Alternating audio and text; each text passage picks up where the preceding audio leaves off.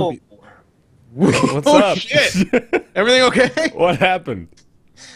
There was a gust of wind and almost knocked my fan off the window, and I just caught it with one hand That's as a it fell. strong gust of wind, man. Right? Jesus. Well, it was kind of laying like this up against the window. Welcome to the Roundtable Podcast. Hi there. Oh, okay. Hey, how's it going? Welcome back, everybody. It's well, you don't know this, but it's been a long time since we've all been together. We're you know, casting the shroud of illusion upon your faces as to like the release schedule of things. But well, first of all, I changed equipment, and you can probably tell now. But it's a whole new universe that we're all living in, and we're glad you can still be a part of it. You mean you? Yeah. Well. The more money you put in, the more mic equipment there is. Eventually, there's going to be no Baer left. All the Patreon account just dumps into my hardware fund. I'm BaerTaffy. I'm here with Mathis Games. Hello. Who was on a coffee run. I was Yeah. on a coffee run. Did you bring some for Here the now. class? Here you go. I have some heavenly donuts. What the heck is... That's not coffee. That's It's an donut iced coffee? coffee. Iced That's coffee. that's a 2% milk in a big cup. It's You just broke made regular up cream and sugar. You broke Regular up a cream and powdered sugar. donut and you like blended it with Yeah. the coffee they served I you. don't drink iced coffee black. I don't like the taste of iced coffee black. So iced coffee I have with cream and sugar. All right. I like my coffee black, just like my metal. You almost got that out. Yeah. Broccoli You sound Smile like is me. here. Hi, Broccoli Smile. Hi. Hey. Also, Northern Lion. When you order iced coffee from McDonald's, Oh, and I think the coffee there is actually pretty good, but it? they default to putting cream and sweetener in the iced coffee, which is fine if you want to have cream and sweetener in the iced coffee. That makes sense. But why is the default when I order an iced coffee plus like cream and sweetener? That's weird that they don't ask. It's something you should add on the end. Hey, can I have an iced coffee with cream and sweetener? Otherwise, just give me the basic thing. When you go into McDonald's for a coffee, they're just kind of assuming that you need that flavor in your mouth. That's what people go there for. I guess it is. It's like, you know, this is a legal narcotic, so we're going to jazz it up as much as we can. But, like, it annoys me I always forget. Like, it comes out, and then I take a sip, and I'm like, ah, shit. Again. I did it They again. got me again, God. those scoundrels. They don't ever ask, like, how do you want that? No, it's really all about weird. At efficiency. Dunkin' Donuts, they ask I was everything. going to say that. Yeah, Dunkin' Donuts, they have the default of black coffee. You have to order specifically. I want the coffee with the sweetener, with the cream Yeah. and sugar, that kind of thing. They have They multiple always ask. milk choices for you if you want. Yeah, that's crazy. In general, I think it's better to give it black, and then if you take a sip and you think it's gross, you can be like, oh, can you put, like, you know, a shot of sweetener into that or something like that, and then it'll be okay. Once the sweetener's in there, I don't know if you got, like, a freaking stoichiometric setup back there that you can get the sweetener out of it. Well, do you ask, like, if Stoichiometric. you say, I want my coffee regular, what does that Stoichiometric. mean to you Canadians? If I Ask, went like- into McDonald's and I said all of a regular coffee, I think they would just be like, what is this guy talking about? So, like, all right, and like Wow. around here, like a large iced coffee regular means 4 sweeteners, 4 creams. What the No, hell? it doesn't. No That is fucking exactly way. That's what the- incorrect. I worked at Dunkin' Donuts, motherfucker, and in a medium you get Four? 3 and 3. No, that's objectively wrong. They're That is misusing when you- the terminology. When someone says regular, at least at Dunkin' Donuts and the places I go to, medium is 3, large is 4, small is 2. That is how There much is- you get. You're out of your So- goddamn and mind. the other one is 0. Whole And company. if you want There one, is no go 0. fuck You yourself. ask for black if you get 0. Oh. In Canada, there's a Canadianism called the double-double, which is you go to, like, Tim Hortons, get a double-double, it's 2 cream, 2 sugar. Double You gotta double roll is up the 8 and rim. 8 and a large ice and a fucking Dunkin' Donuts. At least in the northeast of America, at the very least. Maybe it's different in other parts. That So if coffee I- is whiter than milk or cream. How does this Donut happen? smoothie, man. If I go and I order a sweetened, like, so if the regular is 4, I don't even know what you're measuring, 4 units of sweetening 4 goodness. spoons, like teaspoons, 4 scoops. jiggers. They got Okay. the pouring. And then they have an automated machine for cream and milk and stuff. And you just hit large, and it just 1, 2, 3, 4. So I would just get like a cup of sugar, right? They would hand me that. Yeah. I And order then you get sweetened 4 coffee. shots of insulin afterward. All right. Well, anyway, this is the Roundtable Coffee Podcast. We're going to talk about some games, though, to try to switch it up a little bit. Lame. Today's docket, we're going to be discussing the new Assassin's Creed game. I wonder how many times that sentence is going to come out of my mouth over like the next 8 months of doing this podcast. At least 4 times in the next 6. Assassin's Creed Syndicate was just announced. We're going to be talking about the very interesting issue between Green Man Gaming and CD Projekt Red regarding codes for The Witcher 3, which you all thought is pretty interesting. CD Projekt. Oh, Projekt. My bad. Oh, wow, you guys are being so racist. That's Polish pronunciation. That's their name, Mathis. All right. Sorry, you're right. I had a. Why don't you go to Warsaw and say it to their face? All right, we can end that there. World of Warcraft lost 3 million subscribers as Blizzard is going in a new direction. We want to talk about MMOs in general, the position they have in the industry at the moment. Also going to be talking about Action Hank. It's Hank. It's not Hank. It's not Hank. It's Hank. Hank's not. It's not Hank. It's not Hank, guys. Rhymes with spank and bank. Rhymes with platinum Grammy award-winning recording artist Pink. Pink. That'll be on the new Guitar Hero. Yeah. Pink's song "Don't Hit Me." And then This has to stop. Why would she have a song called "Don't Hit Me"? It's a cry for help. And Invisible Ink is going to be our other game discussion for today. But to open it up, we do want to discuss the new set list that's been announced for Guitar Hero Live, which is underwhelming, I would say. I would agree. Yeah. I would agree. Well, there about a third or so of them had been in previous Guitar Heroes. Let's start with some highlights. All right. Yeah, What's everybody excited to play in Guitar? All right. On hand. I can Google it. Pierce the Veil, King for a Day. That's one I think that I'd like to play. A little excited about that, yeah. I did not expect that in there. I'm a little disappointed that it seems like, of what we're seeing here, we're going to be subjected to a lot of what we hear on the radio every day in, like, the top 40 set lists. Not even necessarily that, but, like, the alternative stations, what they're playing every single day. I guess it's kind of not realistic to expect to hear the deep cuts on Guitar Hero games, especially now that this is sort of the resurgence of the genre. I suppose it should be expected that they're going to go the route of songs that everyone knows and wants to play. Because it's supposed to be a party game for people that don't really like to play video games. So that makes sense overall. But yeah, that's why you see stuff like the Black Keys Gold on the Ceiling, the Lumineers, Ho Hey. I don't think that's going to be fun to play at all, because it's think a lot of these songs are going to be fun to play. No, yeah, like stuff like, the Lumineers song, The Killers When You Were Young, which Ryan made this joke earlier, but like, yeah, thank you for the 8th iteration of that in rhythm games. Fallout Boy, that one actually might be pretty fun. My Songs Know What You Did in the Dark, that one might be pretty good. And then, System of Down Chop Suey is going to be fun as well, but it's all stuff that we've, I think I had Chop Suey already. Yeah, Chop Suey I think was in... Was it Rock Might have been DLC, I think. I think it was DLC, yeah. Well, I remember it being really hard, actually. Was it? Like, I was surprised by how difficult it was, which I didn't expect, because it's a pretty simple song.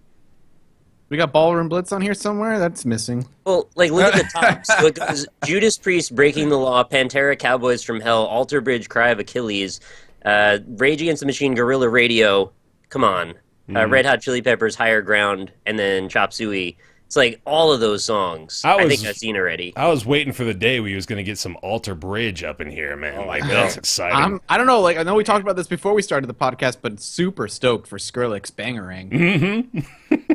Really, when I think being a rock and roll hero on stage, I think I want to be like Skrillex. I'm not the biggest Skrillex fan, but I could totally see that being like the song where everybody, like all the dudes in the basement, are like, "Oh yeah, this fucking Bangarang. Let's put Bangarang on there as a joke." But really, the guy's like, "I'm stoked to play Bangarang." I can't wait. I had a couple songs like that in Rock Band. You'd be like, "Yeah, put this one on as a joke, please." And you're like, "I love this song." What if it's like Visions or whatever, where it's just impossibly hard and everybody loves it because of that? Dude, I forgot about Visions. Holy shit, Visions. Did anybody actually love Visions? No. I don't think so. Like, I'm saying in theory, like the construction of that song was ridiculous. Possible. It was just boom, boom, boom, boom, boom. Yeah. Are you guys looking at the song list on the actual website or elsewhere? The one I'm elsewhere. I'm watching one on the actual website, and the crowd in the background keeps waving at me, and it's creepy. Mathis! They're cheering at me, and then it Come back to the fold. and then it does that obvious like kind of like loop where everything like freezes for a second, and then it starts again.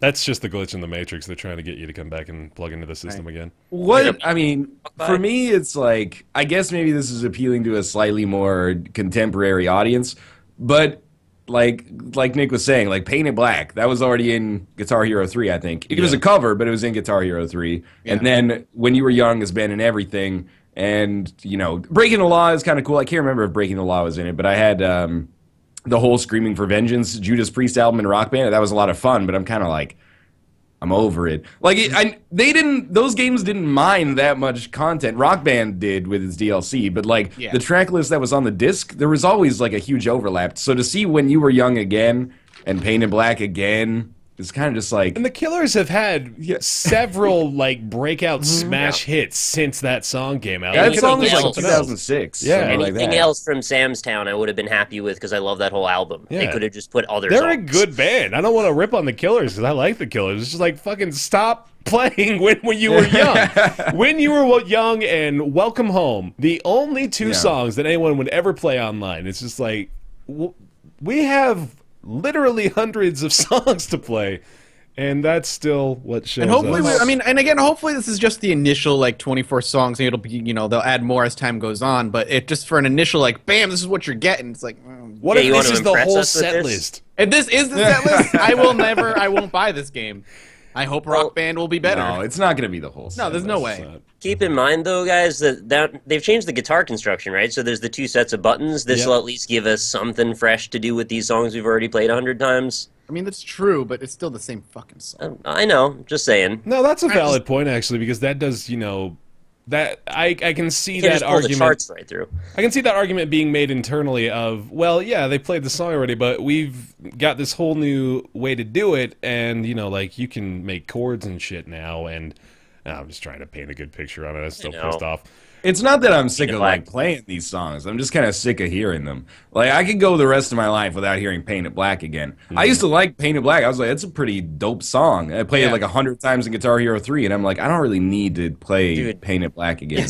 It started when Twisted Metal Black used it a bunch of times in their promotions, and then they picked it up, so it was just like this deluge of that song for like 5 years.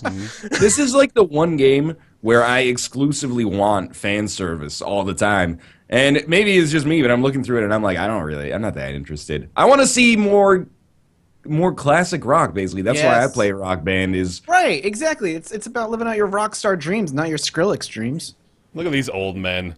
Well, I'll be honest with you. Like Guitar Hero 1, when it initially came out, was what really put me on the path to loving classic rock. I wasn't a huge classic rock fan until Guitar Hero 1, and I really started liking a lot of the different songs and bands there, and that's what turned me on to classic rock. And now it seems like they're trying to go away from that. Again, I feel like Skrillex would do better on DJ Hero, which is a dead franchise now, obviously. Yeah. Tell me when they put Guitar Hero Led Zeppelin back on display. Please do. Give me some Led Zeppelin. I'd be so happy with that. Give me some Boston. I can get down with Boston. Boston was always our our finale song whenever we'd play as a family. Always got to be Boston. It's like Boston, The Police, Rush, Queen. It's true. David Bowie. Like I don't want to be like that old man, but is anybody excited about this, or is it just because the games industry, like pseudo journalists like ourselves, are all like mid-20s and up men who are like, you know, what do I care about Skrillex being in this game, blah, blah, blah. Maybe, like, the people at large are actually like, you know, this is a pretty good track list. It's possible. We got our finger on the pulse of the nation here, don't we? I think we can adequately represent the interests of those who may be, you know, clamoring for a resurgence of the Guitar Hero franchise. Just more Rush. Just add, like, more Rush. This is a whole Rush album in there. Just let me play as Neil Peart. And that way, everyone's happy. What if they did an alternate model where instead of just buying the setup, like you could buy this whole setup of all these songs, or you can buy for $20 the starter edition, and then you can buy like 3 albums of your choosing. Oh, don't tell them to do that, though. It's just an option. Dude, that for sounds $60, you get 3 albums that you already know you like. It sounds so clean and pure in the way you're presenting it. There's just... demons will grab hold. Sorry, it was just an idea. Never mind. Pretend I never said it. Man, remember when the Rock Band released All of Doolittle by the Pixies? Did they do that? They did do that, yeah. Wow. I know the Rock Band Network just had some stuff that you never even thought you'd want to play, and then you download it, and it turns out you were right. But they they went overboard, man. Like, they got all kinds of stuff on there. So that's maybe kind of I think that's kind of like the onus of let's just do a bunch of stuff that's come out recently that people will recognize and want to play in the Guitar Hero game. Yeah. Which, let's be honest, is driving the majority of like the funding behind the resurgence. I mean, we were talking about it last time.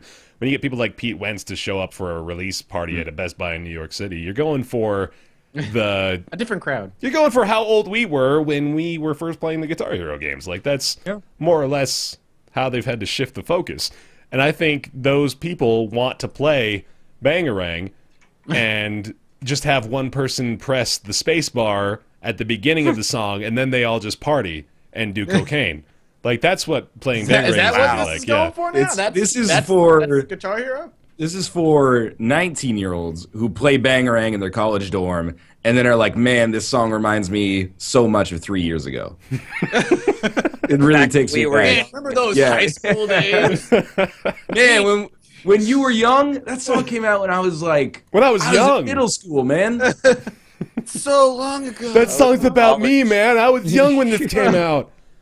I think it's fair to say that... Well, I won't speak for you guys, but I think to some extent it's fair to say that we have kind of like a pro-rock band stance relative to the Guitar Hero stuff. Yeah. But I will say that I think rock, or not rock band specifically, but Harmonix, I think is a little bit more like committed to that kind of music mindset. They're like music first. Yeah. I would expect to see a more impressive track list, unless literally the reason the track list is kind of underwhelming is because they're contacting bands and they're like, you know, we don't want to do this anymore. Mm-hmm.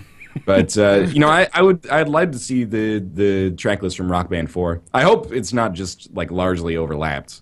Yeah, fingers crossed. Although I will say with Rock Band 4, if they brought some stuff back from the previous Rock Band games, including stuff that was released as DLC, I'd be like, yeah, I could be into it depending on what it is. I don't want to play I Think I'm Paranoid again, but a lot of these songs are probably the songs they are because of the ease of negotiating the rights management for them. Considering how much negotiation, how much money the legal department probably has to put in, this is like the most efficient way to get their money back is to use songs they already have an agreement with. That's true. They're not. I mean, they might not necessarily be forking over extra money that way, but I don't know. It just doesn't tickle me. Yeah, I mean, I'm not a lawyer either, so it's just my guess. You're not? It's a good guess. No. Oh, man. I wish I was. It would be really handy for a lot of these discussions. Yeah, that would be... You have great insight into a lot of the things we talk about ignorantly. No, I'll just pretend I am and speculate. Yeah, all right. But Guitar Hero Live is going to be coming on later this year. We're, you know, this, again, we were joking about this being the whole set list. I'm sure they'll be releasing more and more as the days go on. Apparently, there is a Sleigh Bells song in here. I was going to say, they're... showing some artists, but yeah. Anyway, some Christmas songs. Yo, of all the Red Hot Chili Peppers discography, why Higher Ground again? Like, I don't even like the Red Hot Chili Peppers that much, but the songs that they've had in those games have been fun to play. But I don't want to play Higher Ground again. They have at least 20 songs that have been in the top 5 of the charts by themselves. Yeah. Like, they've got a lot of options there. There's tons of options. I think in there's only been Give It Away, Higher Ground, and Danny California. And they had there's Snow so much DLC more. Oh, they did. There's so much more to draw from there than just those like 4 songs. Oh well. But not if they already have the rights to it and don't have to pay any extra for it. I guess. Higher Ground is weird because that was a cover in Guitar Hero 1. I really am curious how much of a factor that's playing. Well, I mean, like, I wonder if a lot of their thought process is, look, we're not sure this is going to do well because we killed the fucking franchise. I hope they're not like approaching new bands with that mentality. Listen, we don't know if this is going to sell, but you want to maybe try it. Yeah, but I mean, I feel like that might be part of it. Like, they don't know how well it's going to take off. When Guitar Hero ended, people were like, I'm so sick of Guitar Hero at this point. So maybe they don't want to put in a ton of money right away, see how it's going to do. If it explodes again, then maybe DLC or the next one will be like all new stuff that they forked out a ton of cash for. And so it's something like Nick was saying a minute ago. It's kind of that idea that they don't want to maybe take the risk. There you go ahead, sip on that milk. I don't want to like make this go on that much further, but there was IGN had Rock Band 4 as like its game of the month, so they were doing a bunch of exclusive reveals and stuff like that. And there's some cool stuff seemingly coming in Rock Band 4. Like one of the things that I latched onto is they're changing singing, so it's not actually just entirely note matching, but as long as you're actually in tune, you can kind of like embellish and I don't want to say freestyle, but like improvise a little bit, so you're not just doing like a carbon copy of the original source track. That's a good idea. It's kind of smart. I Cool. like it. And no more custom fills, which in a way I'm kind of disappointed with. But there was always that guy who, whenever there was a custom fill for Star Power, would just be like da da da da da da da ba-doom, and then everyone would like lose their rhythm and be like, Jerry, come on, man. So, now for Star Power, like all the fills are gonna be from like this pool of fills that match the style and the tempo of the song, and then they'll just insert those. He's spazzing.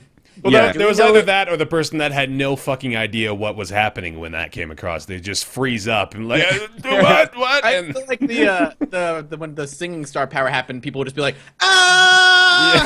You had to do in the that middle of a because Simon and sometimes- Garfunkel song. Sometimes it wouldn't actually recognize it unless you shouted. So you'd be like, you know, tangled up in blue. Tangled up in blue.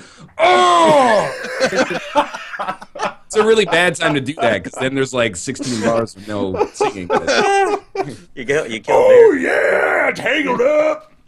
Guys, do we know if the Rock Band guitar is going to be the same as the old one, or are they also going the new Guitar Hero route? I think they said that all of the old stuff was going to be compatible with the new Rock Band game. I don't So it want kind to of be implies quoted that. on that, but I am fairly certain that I read up. Yeah, that's on kind of that. why I'm asking, because I'd really love to keep my DLC. I know they said they wanted to do that. What was your all favorite guitar peripheral from that era? I really liked the Guitar Hero 2 guitar. The Yeah, flying that's- 3, Yeah. the Guitar Hero 3 Les Paul for me. I was a Guitar Hero 2 guy. I really liked the Stratocaster. Was that Rock Band 1? That was the Rock Band original one, yeah. Was that did it have the tapping ones on the top of the fret? Oh, yeah, that was... that might have been 2. I can't Those- remember.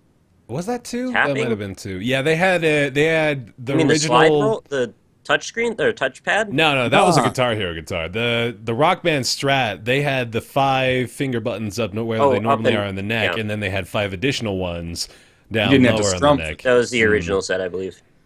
I really liked that. That was ridiculous. Yeah, actually, now that I think about it, I think I was a Les Paul guy too with the Guitar Hero 3 guitar.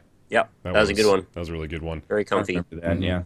Let us know what your allegiances are, whether they be to Guitar Hero peripherals or Rock Band games, or, you know, any combination of those two things. Assassin's Creed Syndicate is coming out October 24th of this year, and I think we're all just honestly shocked. I mean, I think Ubisoft came out and said, thank you so much for beta testing our game with Assassin's Creed Unity. Here's the Oh, actual man. working version. Oh, no.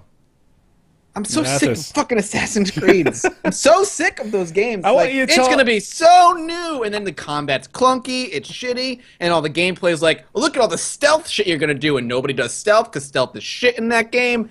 It's the same fucking thing every year, but everybody's like, every time it gets announced, I look at Twitter, and everybody's like, it looks so good. People, It mean, does have look pre-ordered good. today. learned. Every time it looks good. Let's be honest about that too. It's like they do a good job of being I able to disagree. resell you on Assassin's Creed games because they make. I remember in the fucking pre-alpha gameplay thing they released today, it's like, now we're going to go into stealth mode, take off the top hat, and he crouches. Take and I'm off like, the He top pulled his hat. hoodie up, though, man. that's true, he The thing- pulled up the hood. The thing with Assassin's Creed is that it works kind of like the Sonic cycle, but every year and a half, 2 years, there's actually like a really good Assassin's Creed game that I think keeps pushing the momentum. So it's not exactly people being like, well, I really liked kinda- Sonic Adventure 2 13 years ago. It's like Assassin's Creed 4 Black Flag was people being like, oh, it stumbled in Assassin's Creed 3, but this is amazing. Like, people love the Assassin's thing Creed I remember 4. reading about Black Flag was like, everything, the pirate parts are great, just take out the Assassin's Creed bits. And then they were just like, no more pirate stuff, back to Assassin's Creed. And I No, was like, okay, that's so, not like, what we wanted. When Assassin's Creed 3 rolled around, it was not my favorite, but the boat missions were totally new, and I was like, this is great. I love this part of this game. We should make a game based around this. And then they heard me because they wiretapped my house after I signed away my soul to Ubisoft. And Assassin's Creed 4 was terrific. I loved Black Flag. I played the whole thing. It was like one of my favorite games that year. People wanted a full-on pirate game after that. Mm-hmm. They made that, though. They made Rogue. I didn't play Rogue. Yeah, that was another one. What happened with Rogue? That was a last-gen game. Yeah, it was last-gen, and then eventually came out on PC like 6 months later. But it was after like the ill will from Unity had kind of boiled to the surface, so I don't think it made a big splash. Huh. Did you play Rogue? No, I didn't play Rogue, no. Was I it heard another it was like Black Flag like piratey game? Is that what it was? That's now what I might check it out, because if it's like another pirate game, I'll go fucking play it. As I understand it, it was kind of like... bar. Because I'm pretty sure what it is that they came out with like Assassin's Creed 4, and they're like, oh shit, people really love this boat stuff, but we're like 80% of the way done Assassin's Creed Unity. So we can't just like, we can't steer into that. So they're like, shit, just, I don't know, get another 100 people and make another Black Flaggy kind of piratey game. Mm-hmm. Now I've and seen make the... a 2.5D one in China, and then, you know, maybe like a mobile app that ties into it, and anyway. No, it's... The list goes on. Assassin's Creed Syndicate is going to be another iteration of the very same formula we've all come to know and love. But there was Chronicles... Come to know. There you go. Thank you, Nick. You said it. But there was Chronicles that came out a little while ago. I think it was like a month ago now. And that totally changed the game around. That was the route that I thought they were going. I wasn't expecting this at all. They had Chronicles, which is going to have 2 more games in that mini-series that are already planned. And I think one of them takes place in the sort of same scenario that Syndicate is going to be in. Mm. Also, when are they going to run out of, like cool words to use as part of the name of the Assassin's Creed games? When they run out, they'll just start calling them Assassin's Creed again. Oh, yeah, that's the reboot. Reboot. Like, it is very easy to be cynical about Assassin's Creed, and I agree with the sentiment that, like, when I see people getting hyped for it, and I really, and I'm not this kind of guy most of the time, but when I see websites that hugely profited on Assassin's Creed 4 being shitty, being like, whoa, check out the new Assassin's Creed, I'm like, you are, be the change you want to see in the world. Yep. Websites that I'm not going to name. Yeah. But, like, for real, I can understand it, because, like, Assassin's Creed 2 was awesome, and Brotherhood was awesome, and 4 was awesome. And then people are like, maybe this one will be awesome. But I think every time, I don't know. I can't get excited about the Assassin's Creed formula anymore. This one's got gangsters and guns, though. I don't know. Especially because environmental destruction, too. Shadow of Mordor ended up being, like, a really good iteration on that Assassin's Creed formula. And had Batman combat that was as good as Batman. Yeah. Like, the combat was way more, I don't know, satisfying and stylish. And I kind of felt for a while that Assassin's Creed is just coasting on that sort of, like, we've got fluid combat, but not, like, combat with fluids. You get the idea. Yeah. I would play that, too, though, if they had fluid combat with actual fluids. That'd be pretty cool. That'd be I don't know how they would work that out. It'd be like a hydromancer. Ever since Batman, like, kind of hit the scene, I feel like Assassin's Creed combat has been lagging behind. It doesn't feel as good. It feels clunky now that we have this kind of rhythm-based combat that exists. And they've never taken the step to adapt and change, and every time it comes out, I'm like, this combat just doesn't feel That only makes good. me, oh my god, that makes me so sure now that you've introduced the idea of rhythm-based combat. We are so close to a Just Dance Assassin's Creed fusion. Oh man, in like a that's year and totally a half. true. Bring it on, I'm ready for it. Assassin's Creed Just Dance. I think what would help, Connect integration. Oh, it'll shit. never happen, but what would help is if, after Assassin's Creed Unity, people were like, maybe the franchise should take, like, a year off to not reboot, but like reinvent itself a little bit. And then in 2015, there's already been like 4 Assassin's Creeds. Yeah. Like Rogue came out on PC, now Chronicles is coming out. They announced 2 more Chronicles games, like Baer said, and then Syndicate is announced as well. And you're like, you're Tony Hawking it. You're just like, you're like, meanwhile, Tony Hawk is doing what they were advised to do in coming out with Tony Hawk Pro Skater 5 later this year. Looks really good. really bad. No? Come on. Oh, uh-oh. But well, look forward to those dissenting opinions 4 months later, but Man, you know, how do you feel about it, Baer? You're the Assassin's Creed guy out of all of us, at least. I guess I am, aren't I? I didn't even like hold that mantle above my head, but yeah, it's tough not to be very cynical, like we've been saying the whole time. It's gonna have to do something that just totally fucking blows everyone away. That's the only way that they're gonna get out of this negative PR cesspool that they're in with the whole franchise. Like, there's not any. I'm looking right now at a blog that Ubisoft posted, like, on their own website. I'm looking at their list of what they're introducing as, like, the 7 things you need to know about Assassin's Creed, told to you by the developer of Assassin's Creed. So, you know, you can trust them. I would know. But I like Ubisoft, by the way. They're very nice to me. But Twin Blades is the first one. We've seen that before. Didn't it start in 2? I think so. Yeah. You know, Twin it's like the Blades, whole like the Assassin's Creed wrist 2 Like Twin wrists. Blades. Yeah. They used the 2 as part of the blades. They showed his wrists in it. Yeah. Sorry, go ahead. No, yeah, they did that. That happened. Like, I'm pretty sure we could look at the box art. That was there. That happened in 2008. It's like the new setting, London. Okay. Okay, everyone's had a different setting. Yeah, Except for the ones that didn't. So there is now, I guess, this says nobody fresher than my clique, which is a phrase Excuse I wonder me? has been introduced to something before. Are you living mobile right now, Baer? What just happened? Says you can, I guess, like, unite the street gangs of London. So you can, All right, I've you always can wanted get to do that. crews together, but I can only guess, like, we've been told things like this before that just boils down to, here's this Brotherhood. cute, quirky little thing you can do. It doesn't really matter. I mean, like, you can, sure, but Is it? I'm curious if it's just another, like, a reskinning of, like, the brotherhood mechanic that they introduced. Like, you can gather all these people, and, you know, you'll have a brotherhood. I'm like, all right, maybe they're just that's why we gangs. called it Assassin's Creed Brotherhood. And now they're calling it the family in this one, right? They keep saying join the family as part of their moniker. Yeah, it's for got like it. a Don Corleone sort of style to it, I guess. You don't fool us, Ubisoft. Continue. What else we got? We got Looking Good, Feeling Lethal, which I don't want to read the whole thing, but I'm just gonna venture a guess that has to do with clothing, which is fun. The top hat. Looking good, feeling lethal. Sweet Rides. Where did they get my Facebook status from yesterday? You get a burrito or something. Sweet Rides. You can ride around on chariots. Yep. It's London. Cool. And you're getting a stealthy upgrade. As Jacob enters a restricted area, he slips effortlessly into stealth mode, Yeah, taking off the top hat. whipping off his stylish top Hoodie. hat and pulling up the familiar hood of his brethren. In Can he front put of his arms people. together in his sleeves and go into stealth mode double? Oh, no. Right? Become a monk. You can just, like, turtle up, just get all your body parts into your clothing. I will Roll into say a that ball and fall over.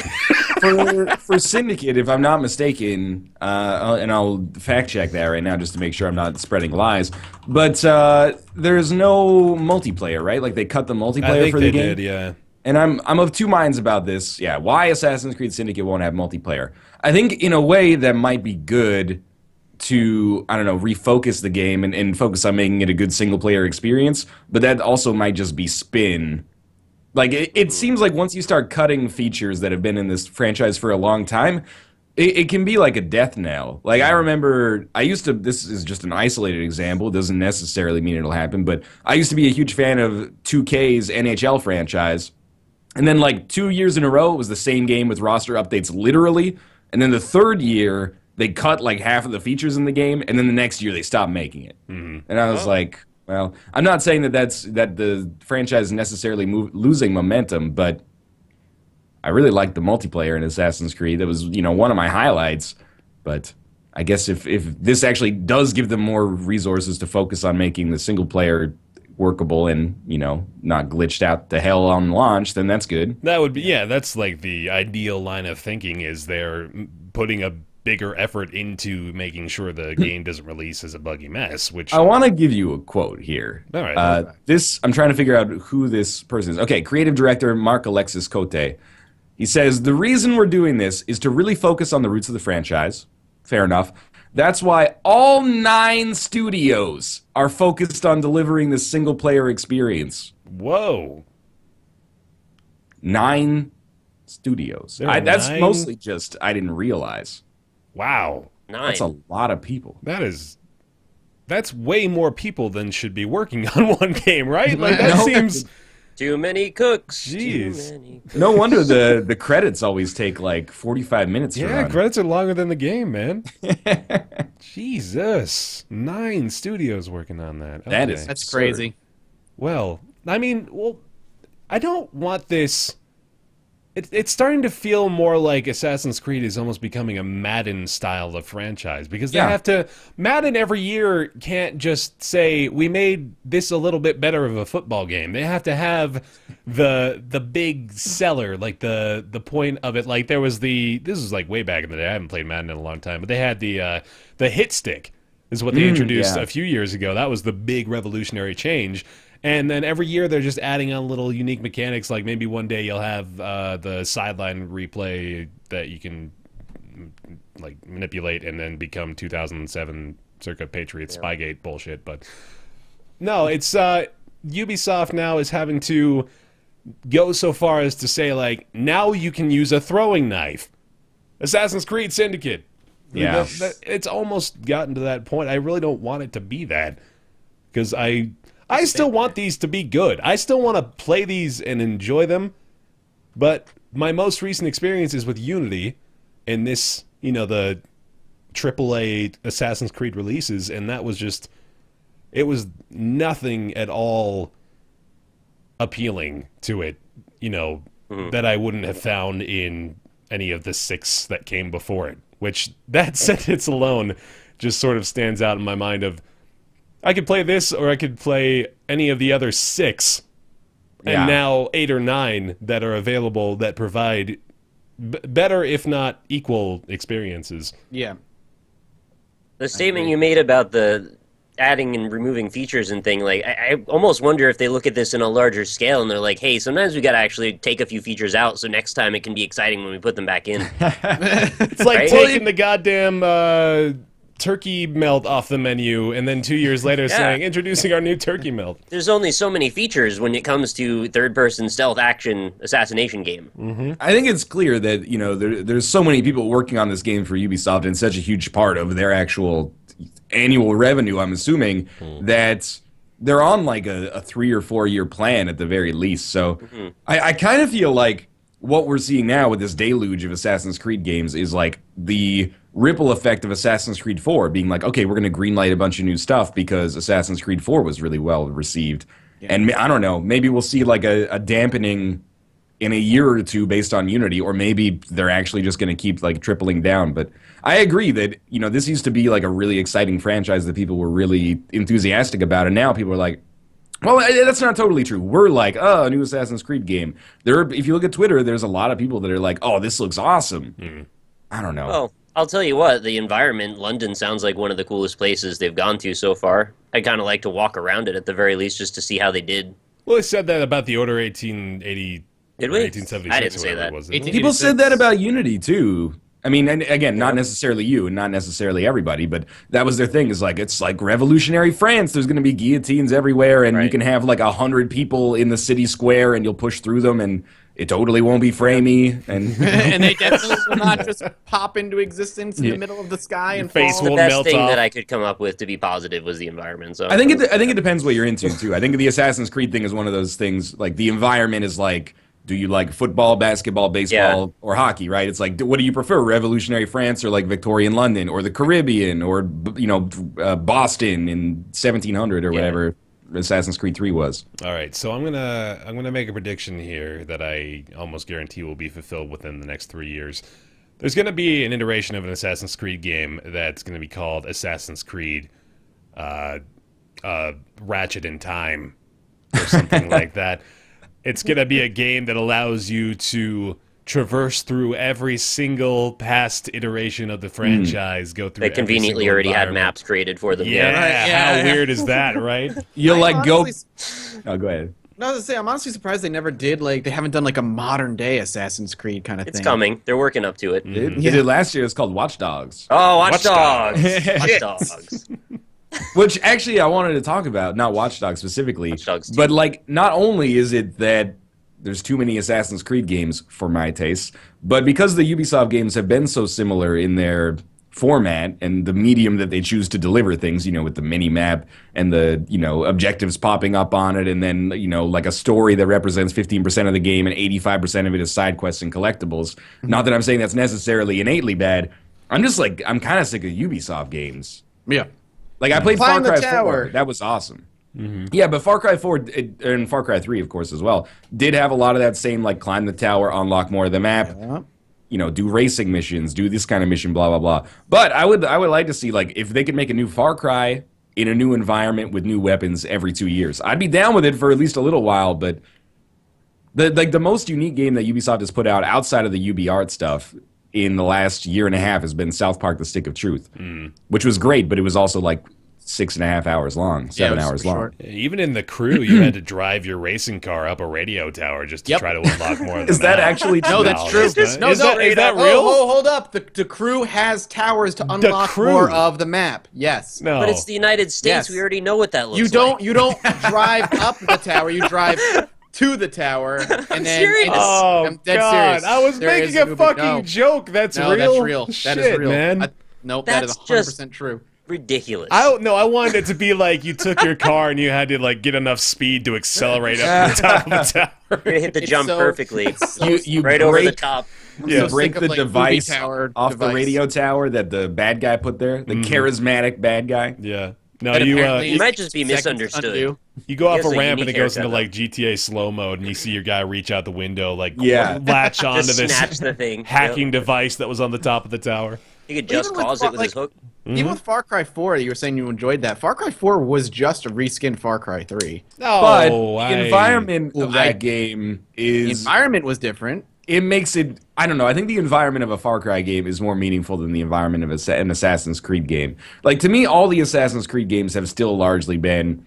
This is well, okay, except for the Caribbean one. Assassin's Creed 4, there's a little different when you're sailing between islands. But it's mostly been like, you're in a city, and it's pretty congested, and there's a lot of roofs. Like, you can jump on Everyone is roofs. British. Yeah. No matter A whole where. lot of roofs and some roof guards. I thought like the new environment of Far Cry 4 like really allowed them to reinvent the story instead of being kind of like, I don't know, I really didn't like the protagonist of Far Cry 3, but Far Cry 4 is kind of like it's got that Tibetan Nepalese kind of feel to it, and like some psychedelic stuff going on. It's not my favorite story of all time, but I thought it was meaningfully different. I'll defend Far Cry 4 much more staunchly than I'll defend any iterations of the Assassin's Creed series. I think Far Cry's got a really good thing going with it. Like, that's kind of the style that I wish they would apply to Assassin's Creed. I would love to see an Assassin's Creed game every like 2 or 3 years, because that gives me, even if they've already established a cycle where they are spending 2 to 3 years per game, it still feels to me like, as a consumer of content, that they're just overloading. And when the games come out as buggy and as, unsatisfactory as they are, that only lends more to people drawing the conclusion that they're rushing these out the door. Yeah. Whereas with things like Far Cry, they're clearly investing a lot of time, emotion, and money into making a unique enough experience that, really drives forward the idea of what they're going for with the franchise. So Far Cry 4, I think, really stood on its laurels a lot stronger. I'm not going to say Far Cry 4 is bad, but I would argue that it is not that different from Far Cry 3. I agree with that. It's an iteration. It's not like a huge you evolution. used the phrase reskin, which I thought was a little bit too dramatic. I don't but see it did. I would say, okay, I'm not going to say building the world, the Tibetan world, whatever they're living in, was grossly different. I definitely agree. But the gameplay, the guns, like even the wildlife mechanics and the taking over of the enemy bases, all of that is a direct rip from Far Cry 3. There is very little new gameplay in Why are Far you Cry stopping 4. at 3? Go back to 2. 2 was even pretty similar as well. It was really only 1 that departed from the I didn't formula. really play 2, so I can't really talk about 2. Oh, well, 2 is also boring as shit. So Is it? Rolling Oh, savannah. yeah. I mean, you could Yeah. light all the grass on fire. That was fun. I remember that. I remember seeing that in ads, like you can light the grass on fire. and Yeah, it was stuff. a big deal, man. Oh, I'm sure it was. I just Light the didn't play grass 2, on so I fire. can't. I didn't really play 2, so I can't really compare to 2. So I don't know what 2 Compare was it to 1, though. 1 Far was like Cry... 1 was wildly Falling. different. Yeah. Yeah, it was. One different. also came out in like 2006. maybe even earlier. No. We're a little ways away from talking about that. I think we don't want them to come out with one iteration every 10 years if you like the first game. Right, But- right. then you'd be Like- Valve. I'm not going to say Far Cry 4 is a huge departure from Far Cry 3, but the greatest strength that makes it feel... No, because for Assassin's Creed, they're coming out with more than one a year. Whereas Far Cry 3 came out in 2012 and Far Cry 4 came out in 2014. So is the argument it's okay as long as there's 2 years between it? I mean, this is only 1-to-1 example, like 3 to 4. Assassin's Creed, we've been under this deluge since like 2008, 2007. So it is to the point where like, and even before like Assassin's Creed Unity, I don't remember people being so cynical about the amount of Assassin's Creed games. While they were still good, there was very little cynicism except around Revelations a little bit. But I think Revelations people were like, it's the first misstep. And then Assassin's Creed 3 people were like, you know, this isn't really what I'm signing up for. But Brotherhood and DLC in that region was when I started to get a little cynical, but that was because I'm really cynical. And I mean, I'm sure like Unity, and you'll be right, in Unity was the tipping point because it was so fucking broken. Exactly, yeah. So maybe I wonder if it wasn't broken, people would be as cynical. But the pictures, the hair and the teeth and the eyes were so good. If Unity was great, then we would be talking about this in a different light for sure. Yeah. Because Far Cry 4 was also, or sorry, yes, but Assassin's Creed 4 was also great. We would be saying, oh, this is like a really strong franchise that has had 2 good iterations. Yeah, it's coming out every year, but as long as they keep being great, it's not that big of a deal.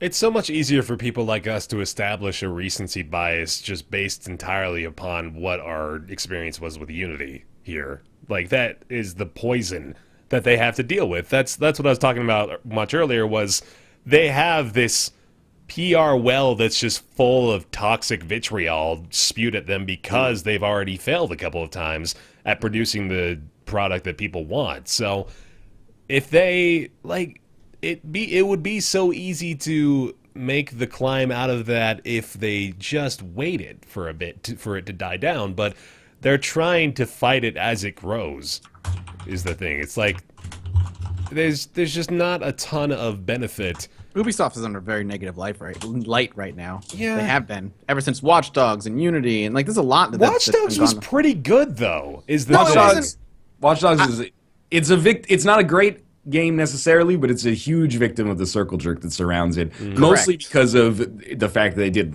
basically mislead the public about how the game was going to be at E3. Yeah, and I don't say hackers, but people dug up the files were still in the game, and they're like, this is how the game was going to look and everything, and they never took them out. They're there. How ironic that the hackers unveiled the dangers of Watch Dogs. Fucking data miners, man. I'm not saying that Watch Dogs was bad, but that was, like Ryan said, a huge circle jerk to create a massive negative light on Ubisoft, and then Unity was another, like, kick in the balls. Well, where are you at, Ubisoft?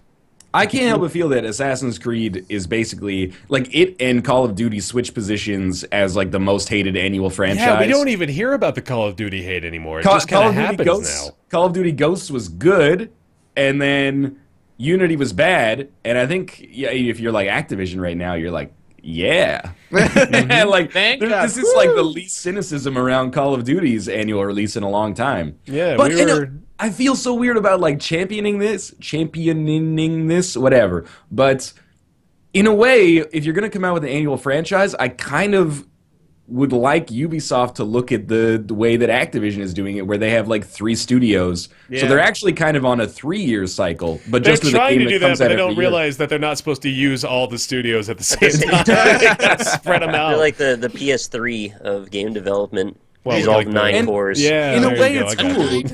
And I'm not the hugest Call of Duty fan, but in a way, it's cool that there is like, this is a Treyarch Call of Duty game. It's gonna have this character to it, this flavor, and this is a Sledgehammer game, and maybe it'll be like Ghost, maybe it won't. I forget what the team making the third team is now, because it used to be. Oh yeah, Infinity Ward, and now it's obviously not Infinity Ward anymore, but. It's cool that they kind of have their own character, even though it's very easy to be cynical about the franchise as kind of just like a money-making product as opposed to a piece of art necessarily. But Assassin's Creed, you're just like, this is an Assassin's Creed game. The commonalities between them are like extremely apparent. Treyarch, and then I don't know. Well, anyway, yeah. Assassin's Creed Syndicate. It's coming out October is the 23rd, actually. I think I said the 24th. Here's a good question. If Assassin's Creed 5 comes out and it's supposedly awesome, would you play it? Yes, if it's a great game, I will play it. I'll play Assassin's Creed Syndicate hoping it's a good game. I'll be honest. I'd rather not pre-order it though. Yeah, I will not pre-order. No, don't pre-order it. God, no, don't do that. But I think I'll play it when it comes out. Assuming, like, even especially if I get a code for it, then yeah, I'll play it when it comes out. But like, I think I'm gonna pick it up and try, because I think I'm still biting on the bait and hook here. I don't know if you saw the other thing Ubisoft did was last week they were asked in an interview, is The Division, this last Friday, is The Division still on schedule for 2015? And then today they're like the end of 2016. Huh. They pushed it. Did they say the end of 2016? They said the end of the fiscal whatever year, which is around March of 2016. Oh, the end of the 2015 fiscal year. Okay. Yeah, so whenever March 2016 is.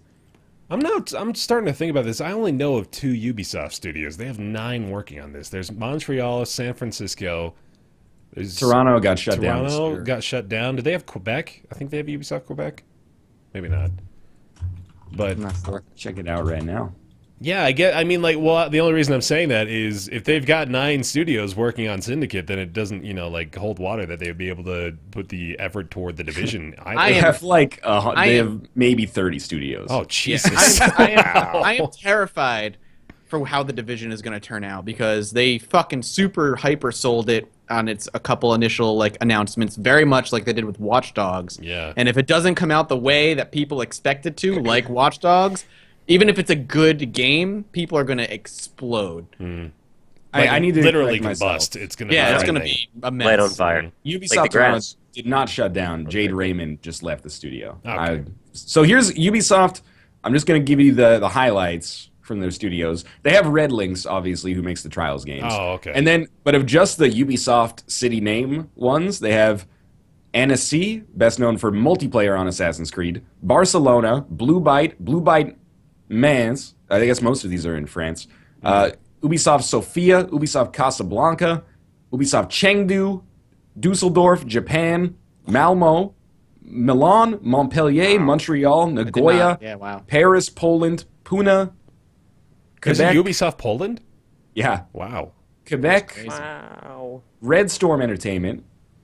I think they might have made the first Rainbow Six games. Ubisoft Reflections, Romania, San Francisco, Shanghai, Singapore, Toronto, and Ukraine. Jeez. Well, that's like 20. Right yeah, there. that's not even all of them then. Well, anyway, Assassin's Creed Syndicate. Talk to October 23rd, and we'll get back to you. If it's good, I still can't see myself playing it. I need like a couple years. I mean, this will be a couple years off from playing those games, but yeah, I need a fresh palate cleanser. I think I might not even ever play. I might need like enough time. Like I can't see it right now. I'm just like, you could come out with the best Assassin's Creed game, and I'll be like, eh. Yeah. Did you play Black Flag? I played probably like 6 or 7 hours of Black Flag and a lot of the multiplayer. I liked it a lot. I never finished the campaign. Because with Black Flag, I was like, the boat stuff's cool, combat's a little samey. I don't know, that could use a reinvention. And here we are, like 2 years later. Maybe most people don't want that, but I'm not getting what I need out of the franchise right now. Do you think that the public sees how bad Unity was and they go, oh well, obviously they know they can't release something that bad again, so that means this time we're guaranteed to get a better game? No. You think it works like that? I think it's like the public opinion, as we're saying, like, has not really been swayed because there's still a lot of the hype machine rolling out of the station as soon as they announce stuff like this. It just feels like no matter how bad anything is, people pre-order it anyway. I think 90% of people that bought Unity probably don't think it's a bad game.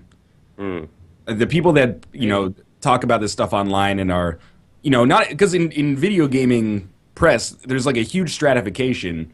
There's like, the casual people who talk about video games online on Twitter that we would like interact with are still in like the top 5% or 10% of people within the hobby at all. Yeah. I think it's like the 1% like us and, other professional writers and stuff like that understand the cynicism surrounding Unity. I bet most people bought it and they're like, it's not my favorite Assassin's Creed, but it's still Assassin's Creed. And I think much of the sentiment around Syndicate is probably going to be people that'll find, like, they'll see an ad for it when they walk into GameSpot or something like that. Sorry, GameStop. And they'll be like, oh, Assassin's Creed in England. That sounds cool. Like, at least they're doing something new with the franchise, not just keeping it in France again. I really think that's how most people look at it, which is fine. Right, but, I think that a lot of what we discuss is kind of intellectual. And like in a way, even kind of like masturbatory. It's like Fair point. people are very familiar with the franchise, and I think they want that sometimes. They want that familiarity. I'm going to add the tag to us on iTunes of masturbatory. I think that's a really good descriptive Hashtag keyword. masturbatory.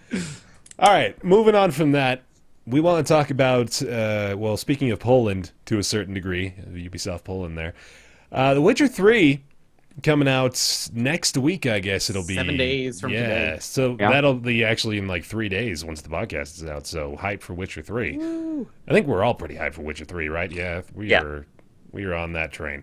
Don't pre-order it, though. No, don't pre-order. Like, over 1 million people already have, so if you're one of those, then fine, but don't do it now. Especially if you're getting a digital digital version. You're not going to sell out. There's no need to pre-order it. Wait, Mathis, they might run out, though. I've had it happen before online. All right, no, okay, a bit of a divergence. Have you guys ever experienced that? Have you ever not been able to get a game that you wanted to get because they were out of copies? No. I'm pretty sure I have, but I can't remember when or why. It was a long time ago, if at all. Never. I don't think they're even trying to use that as a selling point. Like traditional retailers, like they've realized pre-order it before it goes away is not a valid marketing technique. I was talking about digital. Oh yeah, well even further than that, right? But people run out of Steam codes apparently. Very odd. Depends on the developer you talk to. Yeah. The only thing you should pre-order is Amiibos, because those have a genuine scarcity. Don't talk to me about All right, anyway. So there's a little bit of hot water boiling here between Green Man Gaming and CD Projekt Red. Good job. Thank you. Is that pretty accurate? We wouldn't know. All right. So, The Witcher 3 Wild Hunt developer CD Projekt Red said that a deal on Green Man Gaming that's selling codes, they were selling codes of the game for $40. They're now selling them at, I believe it's like, if not the full 60, I think it's like 10% off at most. But supposedly, Green Man Gaming acquired those codes from an unknown source, is what they say. The most important factor of it being they did not buy them from CD Projekt Red. So there is sort of a lively debate going on there as far as key resellers in general and whether or not Green Man Gaming is, kind of within their rights to resell keys they purchased from supposedly valid retailers that are providing CD Projekt Red with the income. Another very important thing to note here is Green Man Gaming is not, screwing over CD Projekt Red as much as they would have you believe. I'm just going to call them CD Projekt Red. They're providing the income to the developer just in sort of a circumvented roundabout way, and Green Man Gaming is the one that's eating the losses here. They're offering the discount to their own detraction because they are they want to be involved with the sale of that game.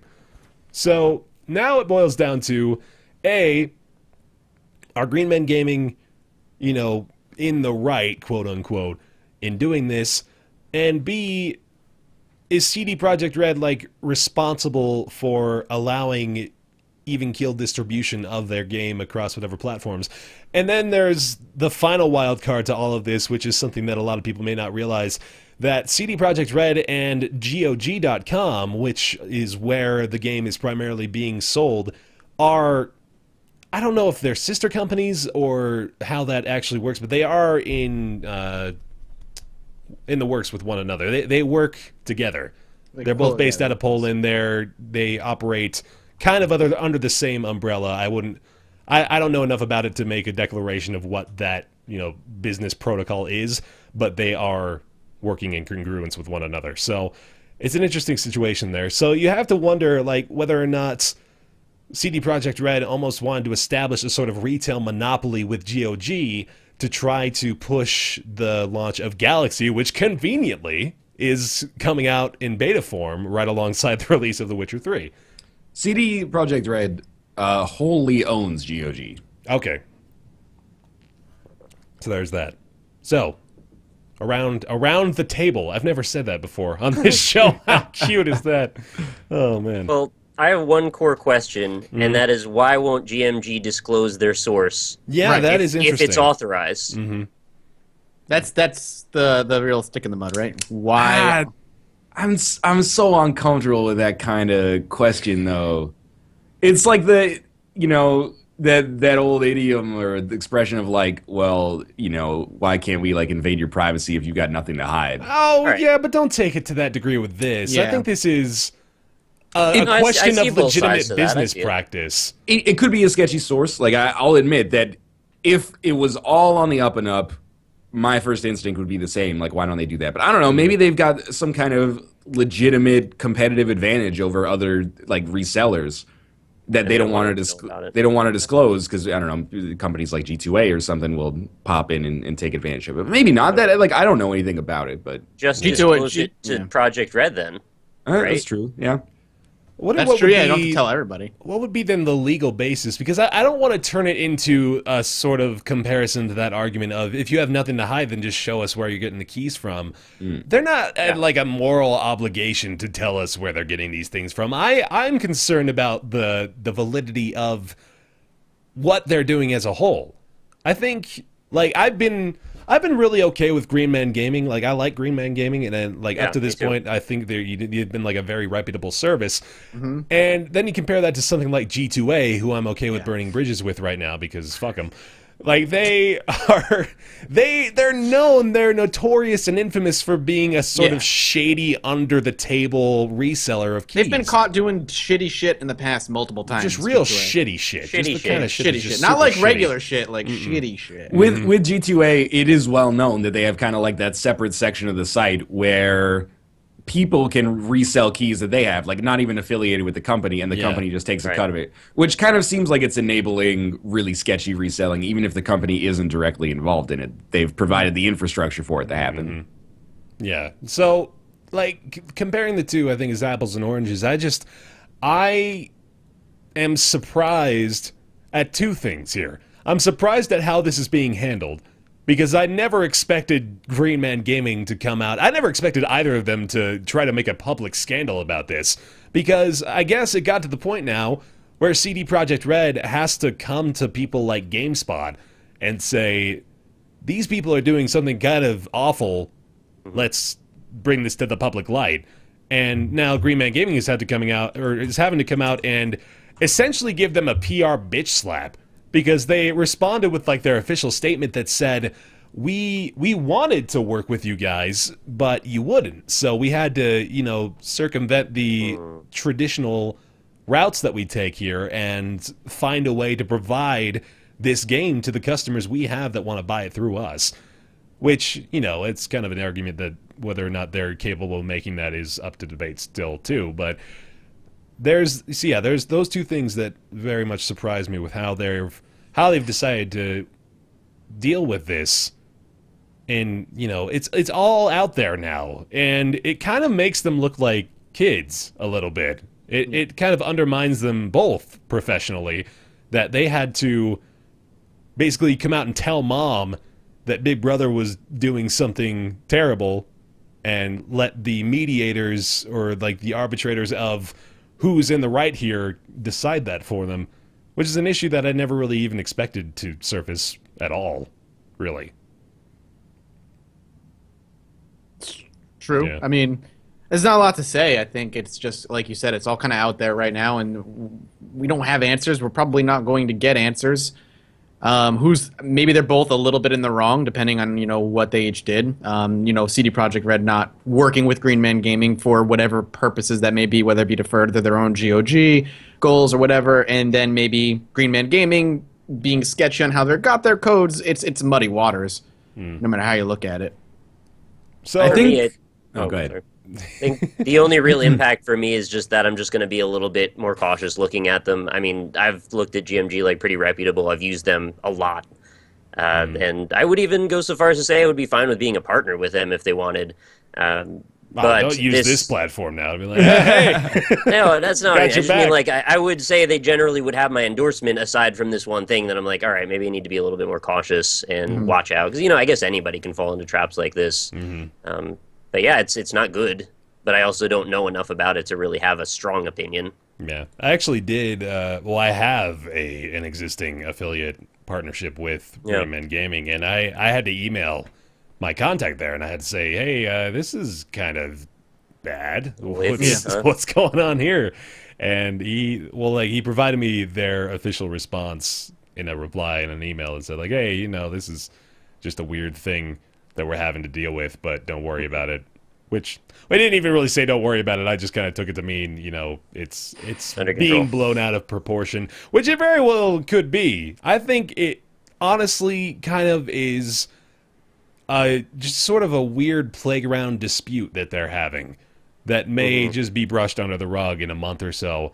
Well, especially after the game has been released, I think this is all going to be completely forgotten. But hope so. I think the bigger discussion point here is just key resellers in general. There's it's a developing marketplace because, as we said, like there's three that I can come to mind with immediately. GOG doesn't really fall under that same label just because they're dealing more with rehashing old classic releases and making them available to play on modern machines. But now with them trying to become a direct competitor to Steam, do we need more people going that route, or do we need more people trying to, provide the 50% off of new game releases by getting them in bulk from Taiwanese retailers or something like that? I don't know. It's like the way that they go around the entire system. Is it that bad of a thing, really, I guess is what it boils down to here. I think it's bad for the developers, but it's good for the consumer.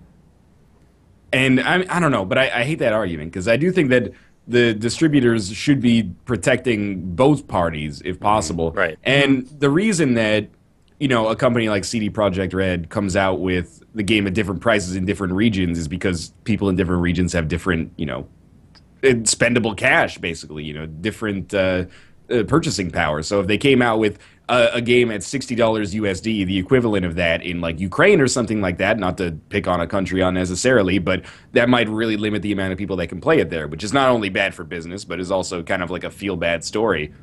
But, it does suck that people are taking advantage of that to benefit, but it does benefit consumers in other parts of the world.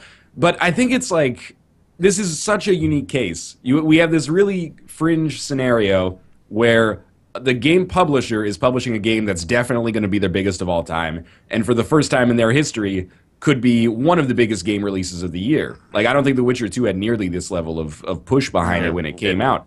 So, not only do you have that, this is their biggest release ever, but they own the distribution platform that they probably want most people to buy it on. So it's almost like a little bit of like and not to insult CD Projekt Red, but a little bit of like a have your cake and eat it too. Because the game's still going to be for sale on Steam, which gives the impression of like, oh, we'll work with Steam because we can't afford to like make any enemies there. They're enormous. But we're going to like kind of strong arm smaller distributors to push people towards GOG so that we get more of a share of the profit. Right. And I can totally understand that because this is like their game. This is the biggest thing they've ever done. But at the same time, I can understand why GMG would go outside of, if CD Projekt Red won't work with them, they're like, well, this is a big game for us. So, it's going to be one of the biggest games of the year. We need to, like, get keys for it somehow. And it's just a unique situation. Yeah, there's the precedent that you're establishing now, though, is they have the freedom to tell people, no, you can't. Yeah, you're a major distribution platform. I think Green Man Gaming is in the top 3. As far as, there's Steam, obviously, and then there's everyone else. But, in that same tier, I think Green Man Gaming is up there. But CD Projekt Red is more than likely within their legal jurisdiction, I guess, if you even want to get to that point of the argument of being able to say, no, you can't sell this. We're going to sell this on Steam and then almost exclusively on our own distribution platform. Oh, yeah, that's the thing. Look at Origin. Oh, yeah. Good. They're 100% in the legal. Would make them bad guys? Maybe a little bit, but if they say no, that's their, like you said, that's their 100% in the legal right to say no to you. Mm-hmm. And if you go in behind their back and do something scummy about it and try and get the keys, in a shady way, they have the right to be like, you can't be doing that because we already said no to you. And for them to come out and be like, well, you wouldn't work with us. It's a dick thing for them not to work with you, but there's also no rules to say that they can't do that. They have the right to say no, and sometimes you just got to swallow it and be like, all right, let's move on then. I did just realize, by the way, I missed my perfect opportunity to drop the I am contractually obliged to say this line as far as my Green Man Gaming affiliate is concerned. Damn it. Drop the ball I will there. say, I think it's a business decision for CD Projekt Red, which always has the dangerous thing of being like, coming across as anti-consumer. Like they want to create, they want to strong arm other distributors so that the game is bought at X price and then it doesn't drive down the retail price of it. But it comes across as almost like more of an ethical knock on GMG, from what we know at least, which is kind of like, well, if you're not going to work with us, we're still going to do what we're going to do anyway. But like you're not necessarily going to get as much of a cut of it. It kind of seems like, well, if you're like, we're going to do it one way or the other, so you might as well work with us, which is also kind of, that's like a mafia tactic, basically. Yeah, very much. But I mean, GMG, I agree with you guys that it has been reputable in the past, and they do offer like really good deals. And my understanding has been, not that I have any insider information on it, that they end up taking the loss on a lot of those games. If they offer like a $10 discount, that $10 comes out of what they earn. Which is a really, I mean, I guess that's what you got to do to compete with Steam. They're trying to build a community, and then eventually, well, ideally for them, I guess those splits would go away, and they would eventually just sell things. That makes me think that they're not even in really a big enough position to where they can start to barter with developers and with all the other parties involved to say like, will you take a cut here so we can offer a discount on our distribution platform? They can't really do that, so they have to just take the losses themselves, which I'm sure is, working out to them to a certain degree. Otherwise, they wouldn't still be around. But it's there isn't really any sort of like, who in the hell? Sorry, this has been like the 40th time. The whole podcast. Someone really needs to talk to me. Maybe I should address that, but... Is it a phone call? Yeah. I've gotten like 3 phone calls from the same number in the past 5 minutes. Might be an emergency. Google the phone number, man. I should, actually. You want to do that live? It's Green Man Gaming. Ubisoft. Excuse me. Abort the stream. They've got the red phone for me. It was like, hey, BaerTaffy's saying something negative. Figure that out. Said they wiretapped your house, right? That's true. Oh, shit. Yeah, now I'm starting to freak out a little bit. It's very gray territory still, and like I don't know if there really needs to be any sort of like Supreme Court litigation of are they within their bounds to do this. I think it's just going to be a matter of these companies are going to figure out amongst themselves.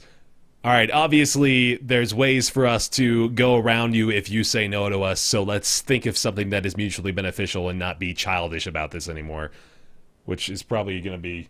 Okay, yeah, there you go. Good. Figured it out. Yeah, it's probably going to be what they end up having to do at some point to avoid things like this. It's never going to happen again. At least not until, like, I don't know, like Half-Life 3 comes out or something like that. Oh, God. Like, it's such a unique situation that, like, it's this... Well, I guess Half-Life 3 will just be on Steam. And who cares? Anyway, it's so irrelevant. But, like... GOG is owned by the company making this game, and I don't know. You could totally frame it the other way too. It's like, hey, unlike scumbag EA, they're actually going to sell their games on multiple platforms, but they're just trying to push you towards like the one platform that they own. I don't know. I think this is seriously like the one time this will ever happen with GMG under current management. Anyway, yeah, probably. Or you'd be like Ubisoft and just boot it up from Steam and force you to go to Uplay and then boot up the game from Uplay and then you get to play the game. Which is really consumer friendly. Good thing I have so much RAM. Yeah, no kidding. I'm just starting to realize how prevalent that's becoming. We got Uplay, Origin, Galaxy's coming around now. We got Steam, obviously, Battle.net. Yeah, there's a lot of them. At least can we set it up so it has to daisy chain through every one of them somehow? Open all 5 platforms or whatever they are. I've got most of these in my taskbar. I've got Battle.net, Steam. I've got the Galaxy tab now. I had Uplay, but I took that away because I stopped ever playing things on it. I still have Desura. Loads up on startup. Rockstar. Oh, yeah. Really? Rockstar has their own now. Social Club. Oh yeah. Man, that's too whole many. Another conversation. Conver-fucking-sation. Oh man, but yeah, that's that whole debacle. Witcher 3 comes out on Tuesday. Can't wait. It's gonna be a fucking fantastic game. God, Let's be I honest. wanna It's play gonna it. be really great. Can't wait. All right, so World of Warcraft has lost 3 million subscribers this quarter, which they claim is to be expected, and I totally believe is to be expected. After they release a big expansion pack or new content or something like that, they get a big insurgence followed by a big decline, which is the biggest expansion pack they've released since Wrath of the Lich King, I think. You were going to Wrath say of the Lamb. Yeah, I know you were going to say it. It was in my mind. So the current subscriber count is sitting around 7.1 million. Last year at this same time, it was around 7.6. They've been peaking at just over 10 million subscribers ever since, I think it was about like Wrath of the Lich King. They've gotten around that territory. So they're hovering. Well, obviously, yeah, they were getting up there.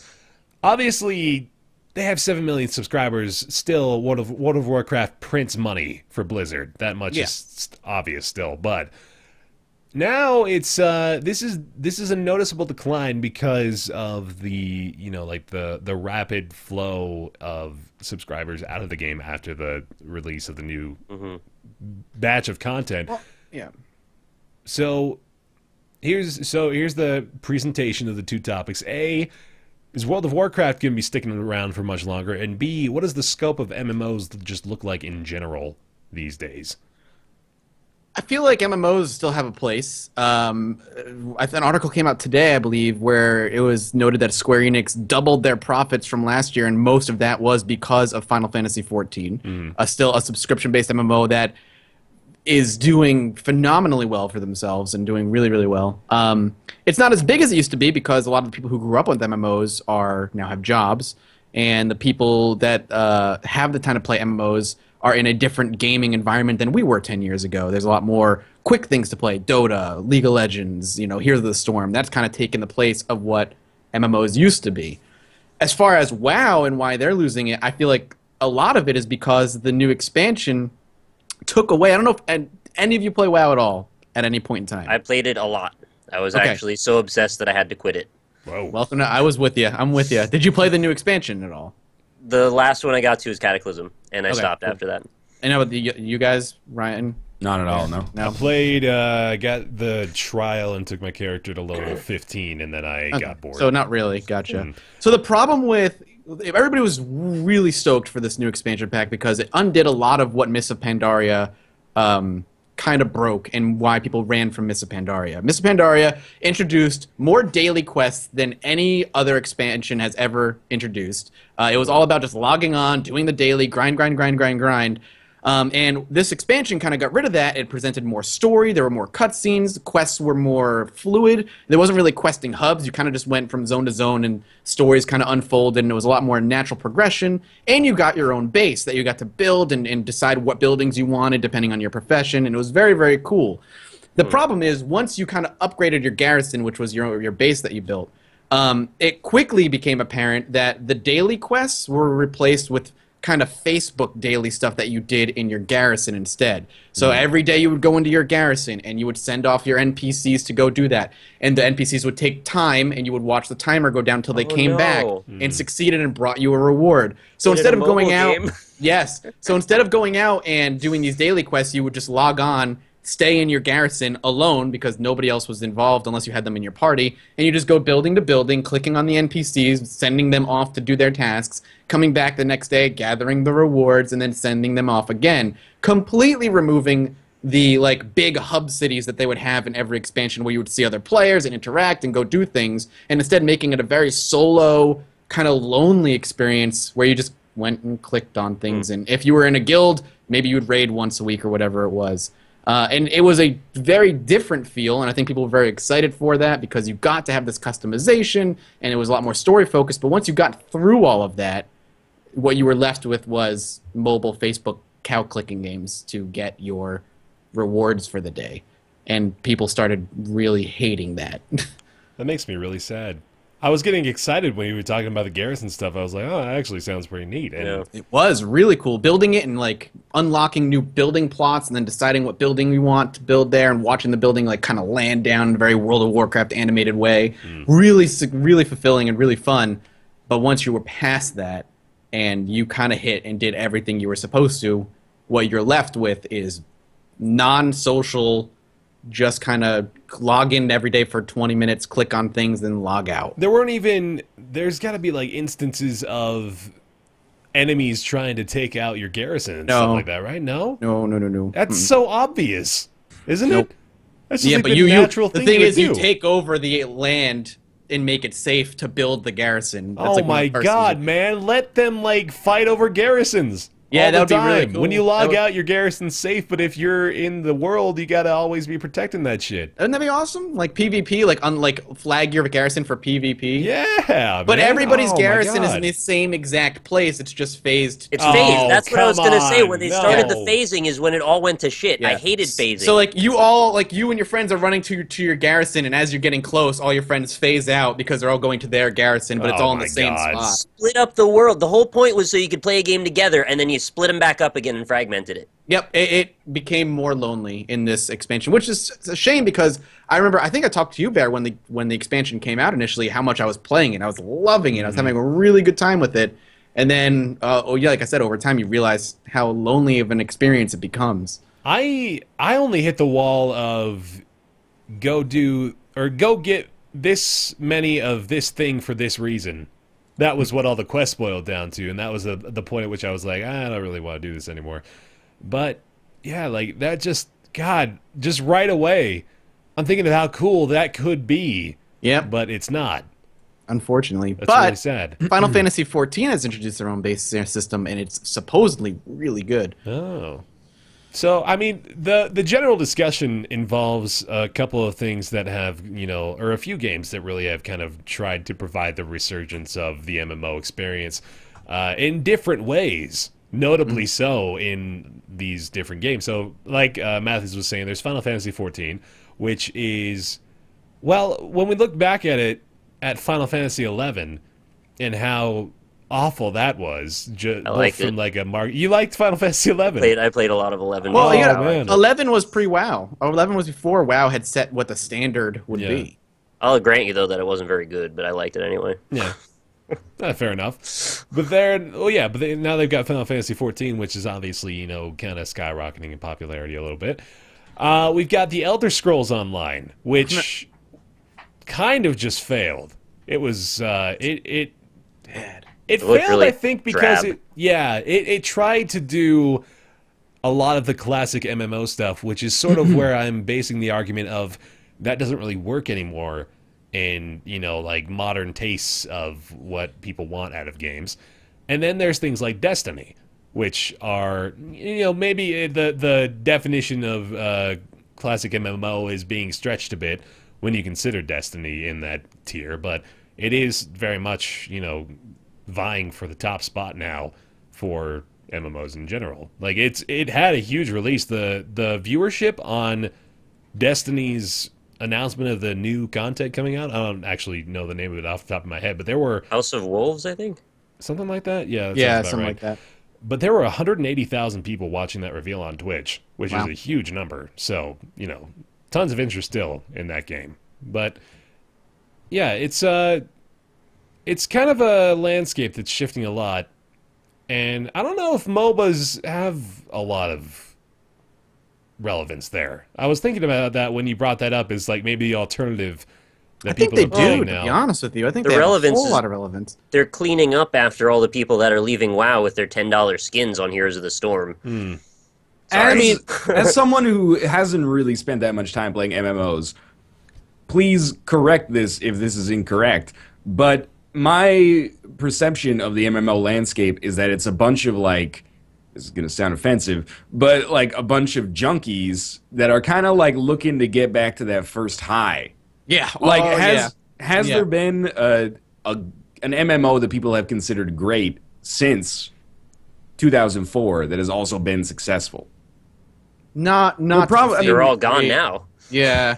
I mean, I will completely admit that for the longest time after leaving WoW, I kept chasing the high, as you described it, by going to new MMOs and looking for the next big thing that was going to get me hooked in the world, and I was going to spend days playing the game.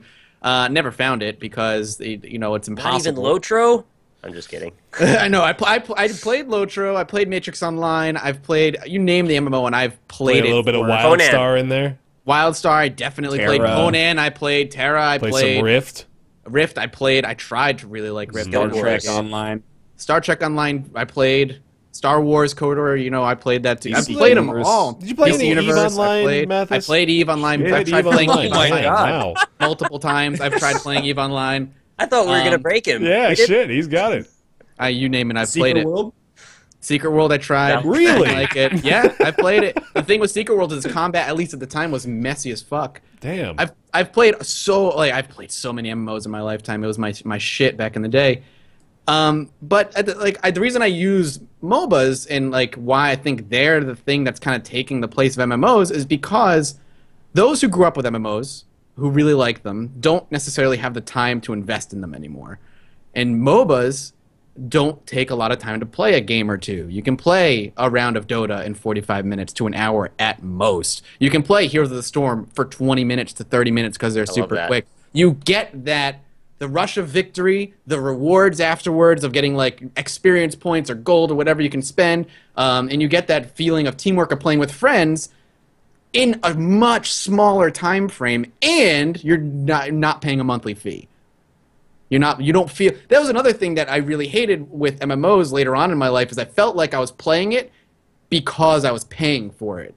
And I was like, I'm paying $15 a month. I might as well log on and play. It became a chore. And once I cut that and I started looking into MOBAs, I was like, I can play this. I can get the same, successful feeling from one game in a half hour, 45 minutes that I would get from doing a raid for 4 fucking hours and not get anything from it. And I think in a world where kids are growing up with League of Legends and Dota and stuff, that's what people are playing more of. And I'm not saying MMOs are going to disappear, but you can see there's different design decisions when it comes to them now. They're structured like micro MMOs. I mean, the whole premise is that you level up really quickly with your team, and then it's over, and you start again. Yep, you level up, you're getting, exactly. You're getting that leveling up feeling and unlocking new abilities and getting more powerful all in 45 minutes. Consciously designed that way. Yeah, oh yeah, for sure. It just seems to me like, and again, this is from an outsider's perspective, but every MMO that comes out, first couple of days, people are like, hey, this is pretty cool. I'm having a good time with it. And then gradually over the course of a couple weeks, people just stop talking about it. And then 6 months, people are like, nah, man, no, this is a premium product. This isn't going free to play, man. It's I know every other MMO that's come out in the past 8 years has gone free to play. Not this one, though. This one's, and then it goes free to play 6 months later. And then, maybe the community picks up after that. I don't know. But I feel like WoW's coming from this, if that's your point of reference, is this huge cultural phenomenon. It still has 7 million subscribers, 7.3 apparently, like Baer said. Hearthstone just crossed 10 million players. So Hearthstone is hugely at the forefront of public consciousness within the industry.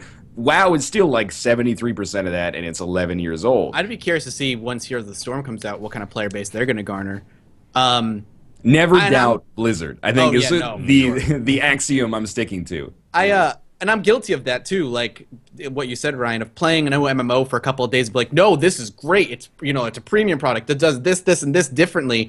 And then a week or two in, I'm like, WoW does this better. WoW does this better. WoW does this better. WoW. I'm like, so I just keep comparing it to World of Warcraft. I have to go, why don't I just go play WoW? And then I cut the subscription. And either I'll go back to WoW for a week and then be like, I'm bored, or I'll just not play anything ever again. WildStar was the biggest example of that. I was like, this is great. This is great. Oh man, it's like Burning Crusade World of Warcraft. I miss those days. And then I'm like, WoW does this better. WoW does this better. Oh, it's just like WoW in this aspect, but WoW's had 11 years to perfect this particular formula. And then I walk away from the MMO. It took me 3 games to realize that was going to be the result every time I tried a new one, so I just don't even bother at all now. I didn't. I kept trying. I kind of feel like MMOs, as we've known them in the past, as this huge force in the industry, are kind of dead, with the exception of WoW. The perception right now being that it's waning a little bit. Yeah. But you remember, that was the game everybody wanted to make. We made fun of it a couple of years ago.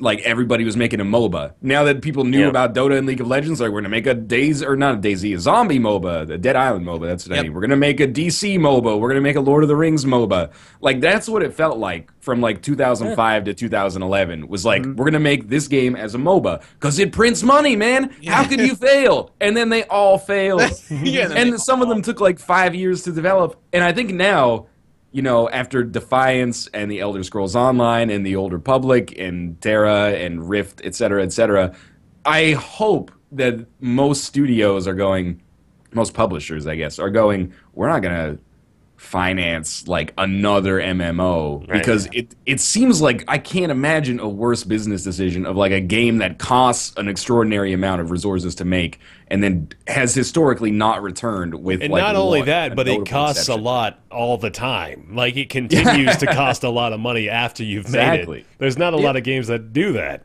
I feel like the only MMOs that are succeeding nowadays are the ones that are doing something drastically different.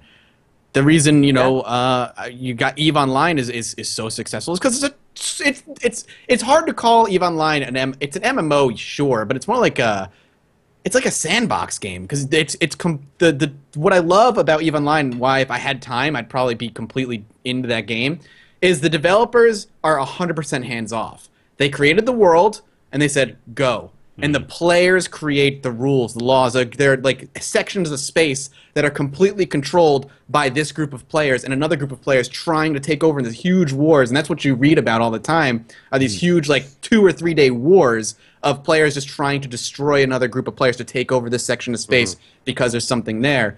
And like Destiny is a totally different game because it's a first-person shooter. It's not really like this open world-ish type of game. Isn't it more Destiny, more zone control? Yeah, it's small areas and then there's a hub world. It's kind of like the Nexus in Demon Souls or something, and you just go off to an area and then mess around. Final Fantasy XIV is the closest thing to WoW that's very successful, but it does enough different in my opinion, and that's why it's doing really well.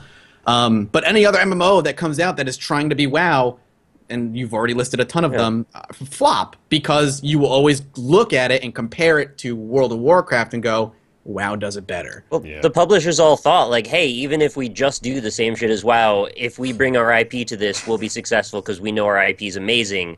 So it's like Star Wars tried it, fucking Lord of the Rings tried it, go on down the list. They found out eventually, even Elder Scrolls, like, we can't just make this based on our name alone. Yep. How crazy is that? That, like, Final Fantasy made it work. All it took was, 30 years of goodwill and fairly consistent positive releases, one of the most beloved franchises of all time. Yep. And then, like, releasing it, having people hate it, put it back in development for 3 years, and then come out with it again, coinciding with the release of a major new console. The Final Fantasy XIV before and the one out now are they're totally different games. From the ground up, totally different. Regarding EVE Online, too, is my favorite old adage of... EVE Online is the most interesting game that I never want to play. Yeah.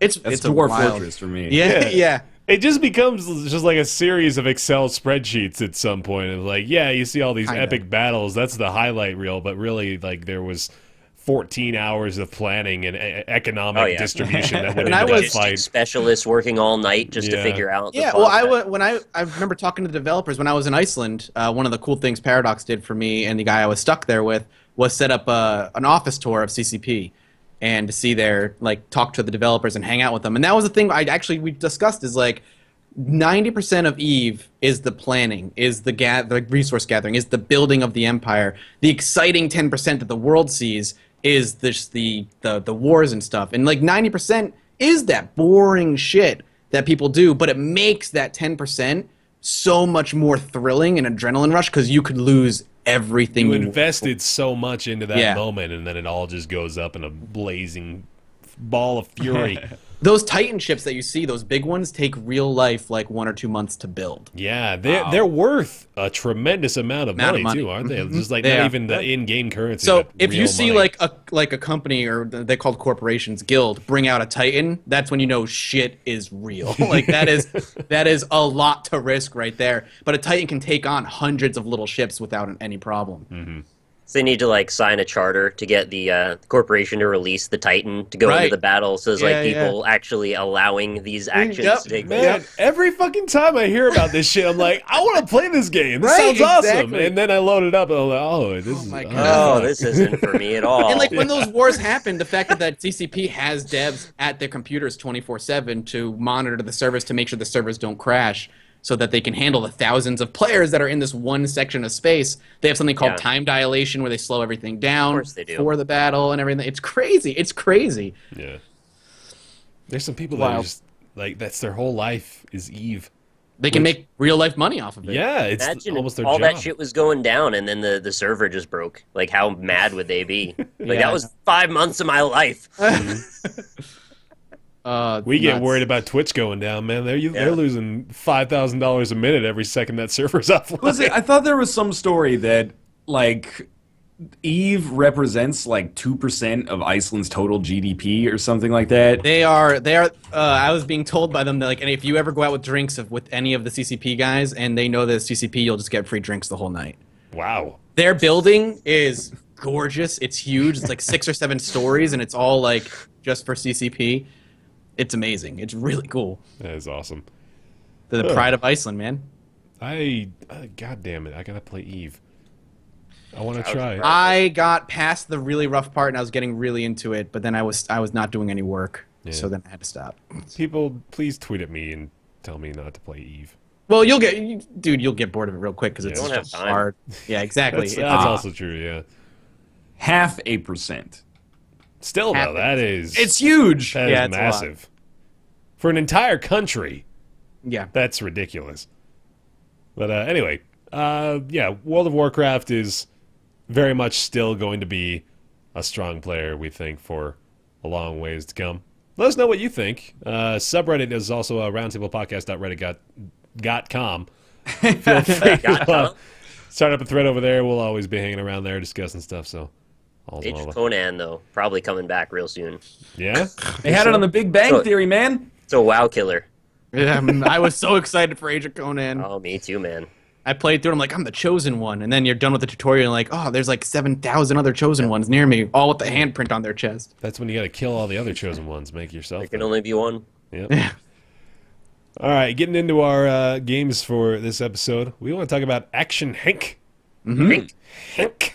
I can't not say Hank because they're pronounced the same way. Your jaw tenses up when you do that. We don't have like a letter that like a sound in the English language that makes the name make sense. Yeah, like if they call them like Action Hink or something. Yeah, that or Action Hunk, easy. Ooh, much better. Action and that would be like ironic because he's got a big old beer gut. Was there something non-attractive about that? Absolutely not. Action Hank was released on May 11th. To the tune of very positive reviews on Steam. Currently $13.49 on sale. Regular price $15. I am really enjoying Action Hank, actually. Much more than I expected I would when I booted it up. It is sort of a Trials-like game. So if you guys have ever played Trials Evolution or Fusion or something like that, think of that, but you're controlling a big fat dude. He's running around. Bit Trip Runner is also an apt comparison, I would say. Yep. There's a little bit trip. I also think that it mines a lot from Trackmania. In that, unlike Trials, there's like no levels that are nearly impossible to beat. But it's all about just iterating on them and beating them as quickly as you can, shaving off like 1/10 of a second over and over. And the multiplayer is exactly the same as Trackmania. Which I like. I like the way the multiplayer works. I think it's much better than just like pitting 4 people against each other in the same track and seeing who can get through the fastest. Because the tracks usually only take like 30 to 45 seconds to complete. At most, yeah. Yeah, like that's the higher end of it. Some of them are as low as like 20 seconds. I also had to make sure I was 0.2 seconds ahead of Ryan on the overall leaderboards of the game before we started the show. Leaderboards do it, man. I recorded when I was ahead of you. That's the only thing that matters. It's that's bullshit. Now. I'm going to have to... I have video evidence. I've got images. One day. We'll complete all the levels, and then we'll see who's on top. But anyway. So it's got like these action figures from the 90s that you play as. That's kind of the appeal to it. I really like the way that the levels look and feel, too. So you're going through it, and you're sort of racing on almost, like, race car track.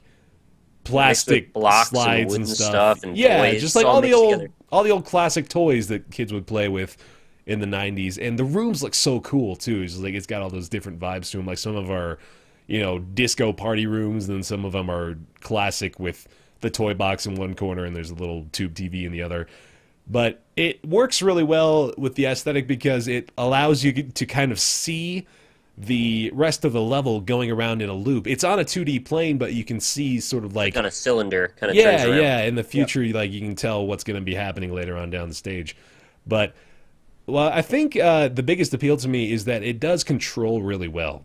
I think it's very fluid. It's very responsive. It's tricky to learn a lot of the quote unquote advanced tactics of the game. But that was like the laziest quote unquote I've ever done. Hit both fingers individually, kind of there. It was like quote unquote. But yeah, it's I've been having a really good time with it, and I think it does everything it wants to do quite well. Yeah, I've been having fun with it. I remember looking at it way back when the early build, or was it early access that it came out on, and saying I really think it's going to be fun because it was already pretty replayable at that point in time. I get frustrated with those games though because unless I'm perfecting the stage, I'm not going to stop playing that stage. So I don't make a lot of progress very quickly. It's fun. Yet you are behind us in every single stage you've played thus far. Even me too. Actually, I just played some this morning and I beat you too. Nick didn't even try to kick your ass. I beat you motherfuckers today. I would go back. Yes? I took first place off you guys. All right. Some of the grappling hook levels. Friendly rivalry is always good. Yeah, but it's fun. I like it. It's like you said, Baer. It's responsive. It's fluid. The imagination is really cool. I like being able to jump over big pits and see the floor becoming lava, which gives you the imagination that you're a kid playing with this toys. It's really fun. Mm-hmm. There's not much to say. Yeah, it's a level editor, level hub. Yeah. I will never use a level editor. I will. This is one of the games that may kind of. I'm probably not going to use it either, I'll be honest, but I'm thinking about it, which is higher up in the tier list than a lot of the other ones I've played. Yeah. I think it's really good. Like you guys said, I really like that the levels are short, so, part of the, not problem, but part of the frustration in a Trials game is when you get to those tracks that are like 2 minutes long, and if you make one mistake, you have to go back to the start. Yes. And then 20 tries might take you a half hour. Action Hank is a little faster than that, which is nice. It's not as frustrating. I like that it doesn't have any super puzzly levels. Like, there's very few times where you're like, I can't beat this level. It's usually like, I can't figure out how to get up to that high track, which means I can't set a great time. Yeah. But you're never actually like inhibited in your progress. Yeah. That being said, I think I'll be a dissenting opinion and say that I don't think the game looks particularly good. Like, for me, like the art design and stuff like that and the references to action figures and that kind of culture from the 80s and 90s I think is really cool and inspired, but I think it kind of looks like a PS2 game. That's probably not fair. I wouldn't go that far, but I can see where you're It looks like from. a Unity game. But Yeah. I think that's why I think it looks good, because I think plastic action figures fit that really plasticky look that a lot of Unity games have. You think they did that on purpose? They were I don't trying to know. make something like really Purpose, high but- def, and they ended up with these blocky characters. Like, fuck it, let's just go with the 90s action figure style. The only dissonance that I feel is going with the fact that we're dealing with action figures and toys, but yet the movement feels super fluid and organic, where, looking at that character, you would think, hey, this will probably feel stiff, and it doesn't. So I'm glad that it doesn't feel stiff, and in fact, I love the controls. They feel fantastic, but maybe it does feel a little bit off given what you're looking at. You think that's anything? Yeah. I don't know. For me, it's not like that dissonance. I just think that the textures don't look that good, which is normally something that I don't get that bunged up about. But I was playing at 1920 by 1080, and I was like, it looks a little blown out. Like, it doesn't look bad necessarily, and it is charming with its direction. But I don't know. I don't think it looks. It didn't register for me. What I'm comparing it to is Trackmania and Trials, because I think those are the closest analogs, or Bit Trip Runner, and I think all those games have like a particular style, and in particular the scope also is larger, except in Bit Trip. But Bit Trip's got its own kind of minimalistic, stylish thing going on, which is cool. But like both Trials and Trackmania have this kind of sprawling focus or scope on each level. Like Trials Fusion, there's all sorts of shit going on in the background, whether you like Trials Fusion or not. The levels are actually really impressive in the way that they look. And Action Hank is kind of like a cut below, I think, there. There's stuff in the backgrounds too, actually. In this. There is, but it's less impressive, and like it's kind of just like, oh, there's a reference to Tony Hawk's Pro Skater. There's the sticker with the Unity logo and stuff like that. Like there's cool references and stuff like that. But Trials has like some crazy shit happening in the background. You know, like an alien invasion going on just sitting behind you. And the other thing is, I think, and I still really like Action Hank, but if you're comparing it to Trials, I think the physics feel floaty, and like I never really have a sense for how much my character weighs. Like when I play Trials, like I can feel the bike.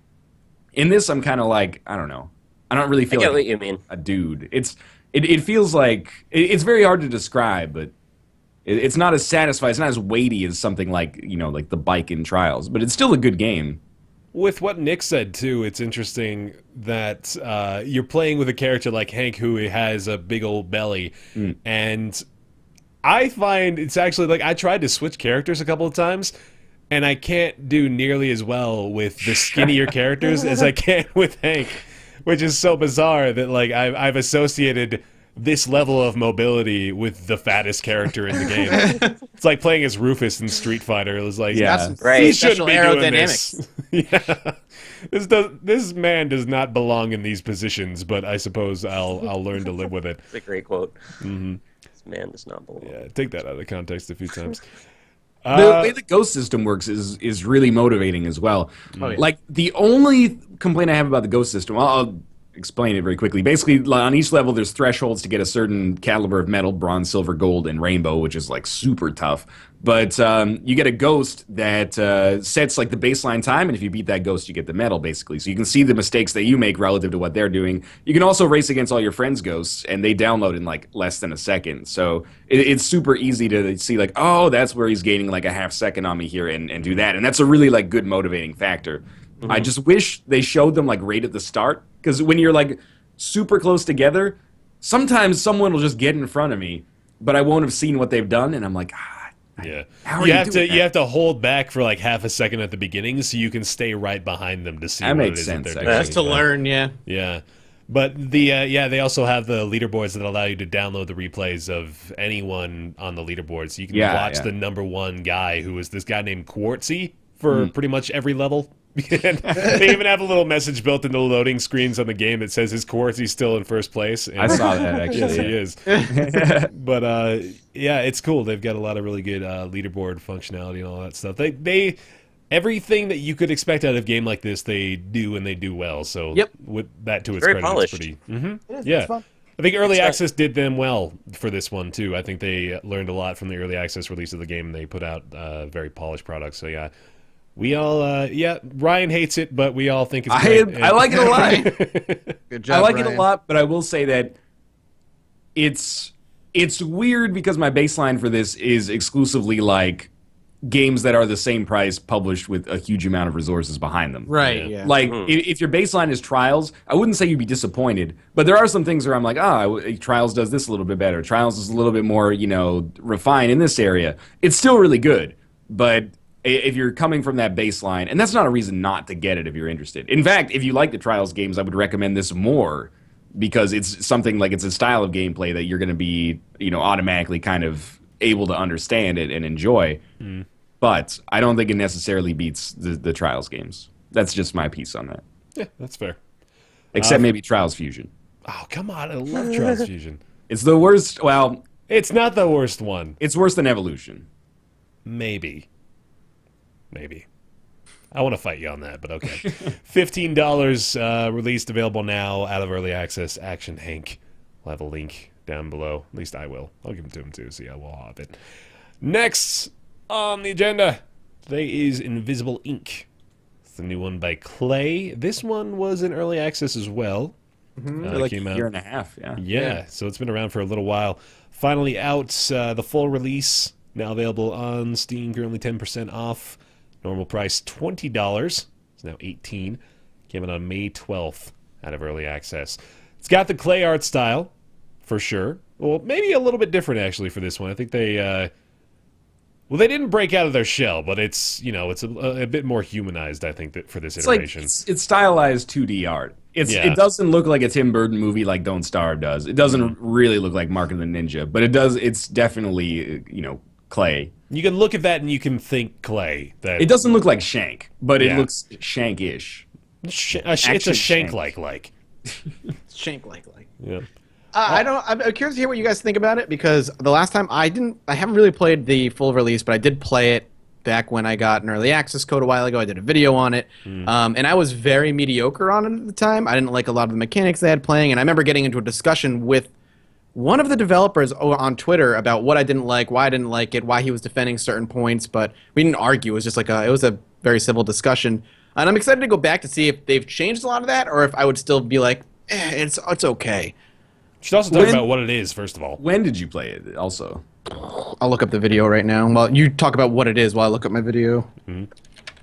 All right, Invisible Ink is it's a stealth-based, squad-based tactics game or strategy game. The easiest way to describe it in terms of stuff that already exists is that it's a little bit more of a a lot more of a stealth-focused XCOM. So every mission, instead of your objective being, we're going to kill all the enemies on the other side, usually your objective is like infiltrate a building, steal something, and then get out. So every level you find an objective, you hack it basically, and then you get to a teleporter that allows you to escape. So instead of engaging enemies, which you can do, usually your best course of action is to, engage in kind of subterfuge and stuff like that. Like a little like Dishonored-y in a way. But it's isometric and 2D like XCOM. What is interesting to note, I think with anything beyond the easiest difficulty setting is kind of permadeath, isn't it, to a degree? Not really permadeath, but your actions are permanent. It is permadeath to some extent. Mm-hmm. When a unit gets knocked out in combat, you can resurrect them, which is very difficult, because you only start with 2 agents at the start. You can get more throughout, depending on the missions that you choose. You could break like another agent out of prison in one of the mission types. Or you can actually just drag their body to the teleporter, and then they'll come back with you. But those are both very difficult to do. Sometimes it's just better to leave them behind. But I don't know if I would say that, like, it doesn't have branching paths, really. But it does have permadeath for the agents. All right, when did you play it, Mathis? 8 months ago. Okay. Oh, okay. So that was actually very recently. So that was like when it came out in beta, which was around like August and I remember 2014. I mean, it's been a while, so I mean, I'm a little bit fuzzy on some of the mechanics, but I remember not liking the alarm system very much. I remember it being a little bit too punishing for some of the things I was doing. And I'm not sure, like, does the alarm system still there? Can you actually re-explain the alarm system, how it works now, and see if that's... The alarm system is basically a central conceit of the game. So, like, that is not gone anywhere. Basically, the alarm system works on kind of like a radial gauge. Level thing, Yeah. And it starts at level 1, level 0, and then every turn that you do, the alarm ticks up by 1. And when it reaches the end, it goes up to the next level. So on alarm level 0, there's no punishment. On alarm level 1, it's kind of like, go faster because there's going to be punishment soon. Then 10 turns in, you get to alarm system 2, and like more enemy cameras activate. That's what I hated about it. Yeah, I remember the alarm system went up with whether or not you made mistakes or not. It would just go up, right? Yeah, because the way that they frame that, and it's something that they've done a really good job with the actual release versus the beta release, is finally they have like a narrative wrapping for why any of this stuff is going on, why you only have 72 hours to do what you need to do, et cetera, et cetera. Is that like they've encountered, or they detected that there's been like an anomaly in their system, and they're like getting more suspicious as time goes on. Okay. So yeah, that still exists, and that is an interesting part of the gameplay, because you have to balance like a secondary objective in like every mission is, do you want to hack all the stuff that you can to get like as much money as possible to outfit your agents after you leave the mission, or like you might get company secrets that give you more missions in the future. But the longer you spend doing your due diligence there, the more the alarms go up and the harder it's going to be for you to get out. So you have to balance this like, speed versus kind of like scope of the mission. I remember that was, now that we're talking about it, I remember that was like kind of the crux of my complaint of the alarm system. Was it wasn't necessarily that I hated the alarm system. I didn't like that the alarm system happened if you were playing perfectly. I feel like a lot of the kind of the concept behind the game is being stealthy, is this, being secretive thing. And if I'm playing through a level very intelligently, not being seen or whatever, I felt like the alarm system shouldn't necessarily be going up. But if a guard saw me, instead of giving me a tick of an alarm, bump it up a level immediately. But don't punish me for playing strategically and slow-paced, I guess, quote-unquote, because it's a stealth game that's based around strategy. So if I'm playing quietly and not being seen, I felt like the game was, like, bad. You shouldn't be doing... Smack my mic. Bad. You shouldn't be doing... Smacks you right in the microphone. You shouldn't be playing slow and stealthy. You should be trying to make quick decisions and stuff. Maybe make the alarm system go up a tick if you decide to hack something. Maybe make that go up a bar. Instead of being every turn, you better hurry up, you're going too slow. That bothered me, and I remember that being You're too slow. I don't want to fall back on the Apotheon thing, because with Apotheon we were like, it would be better if it had this kind of combat, and the developer was like, well, that would be a different kind of game. But I do find myself kind of wanting to be like, I think there's a case to be made that a game like that could be good. That, like, when you get seen, there's no continuous consequences, but when you make a mistake, there's a huge consequence. Right. Like, it goes up one level. I could see that. And I loaded up Steam here because I want to start Invisible Ink to see if maybe that's a custom option. Because there's like XCOM Enemy Unknown, there's a lot of custom campaigns, like modifiers and stuff you can turn on. So I'll check on that. Yeah, that was the thing I was talking to the dev over Twitter a lot about. Now that you've jogged my memory, that was like my biggest gripe. And he was like, well, this is the reason we're doing it. And I was like, yeah, but here's why I don't think it's a good idea. And then it wasn't an argument. It wasn't like an argument problem. In a way, I kind of feel like, and this, I don't mean this to sound dismissive to you, but I think it's kind of like an intellectual, like, immersion-breaking thing. Yeah, I think, like, as a game, the mechanics work really well from my perspective, at least. Mm-hmm. But I agree that it sort of doesn't make intuitive sense that if you don't do anything wrong, people notice you still. But they don't, I mean, you can still work around it and be, like, totally ghosty. And the conceit that they give for it is that you basically teleport into their building. So, like, they saw some kind of, like, energy anomaly. But it's all arbitrary either way. Yeah, that's like, they could say, like, they didn't detect an energy anomaly, or they could say, whatever. Okay, I'm going to see. I'm on here. Alarm, when guards KO, alarm multiplier. So you can turn the multiplier on the alarm up. But I don't think you can actually change... You can make your problem worse, Mathis, if that's what you're interested in. Yes! You can make the alarm easier. Oh, no, you know what? There is an auto-increment alarm. You could turn it off. Turning this off will still allow the alarm to increase, but it will only move when it is triggered by some event, such as a guard being killed or an agent being discovered by a camera. Hey, there you go. Pretty much exactly what you asked for, but you'd probably have to fuck with the other multipliers or modifiers. I would want to be punished harder for fucking up, as opposed to be incrementally punished for not doing anything. It's like, you get seen by a guard, you knock a guard out, bam, immediate level up or whatever, as opposed to be like incremental. But I'm glad they actually put that in there. That's cool. That allows you to play how I want. That's probably how I will end up playing. That allows you to play how Mathis wants, which is what we all want, surely. Right, exactly. I'm trying to think of other turn-based stealth games that we could compare this to. I'm drawing a blank in that genre. I haven't played it, but is there something like Stealthy and Shadowrun? I always got the vibe from it that Shadowrun is... it's got... I wouldn't even really put them in RPG. the same ballpark, honestly. Like, I think there are... I recall playing a couple of kind of stealthy parts of Shadowrun, but it wasn't, like this is a game based around stealthily moving around and not being spotted sort of deal. But Shadowrun definitely has a... What was that? The old Syndicate, maybe? Didn't play that. Assassin's Creed Syndicate? Yeah. Right. That's the old Syndicate. Yeah, the old Syndicate. No, not the new one now. It's the reboot now. What was Syndicate?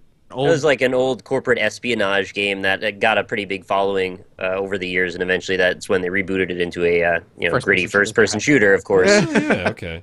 I think Syndicate has been listed as an inspiration for Invisible Ink, but I haven't played it myself, so... That's where I saw the parallel. Hey, this is something cool that I didn't know, actually. All Mark of the Ninja owners get a 20% discount on Invisible. Look at that. That's cool. So I really like Invisible Ink, and I played probably I won't, come up with a guess. I'll just look here when my Steam library actually loads. But I played probably 5 or 6 hours of it in its beta version last August, and I really liked it then, but it was missing, the things that tied it together to make it a game that was good, basically. It was a sandbox for mechanics, which was cool.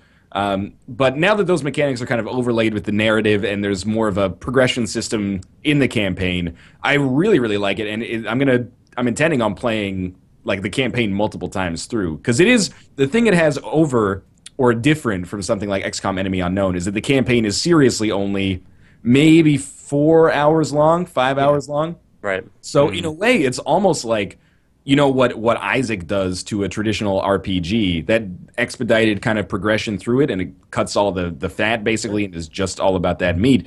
It's kind of like that, and I beat it on beginner, and it was tense but relatively easy. And now I'm going back on experienced, which is like the intermediate level difficulty, and it's much harder. But it's a lot of fun. I would really recommend it, and it really does scratch that kind of like Splinter Cell niche, like Mathis was saying.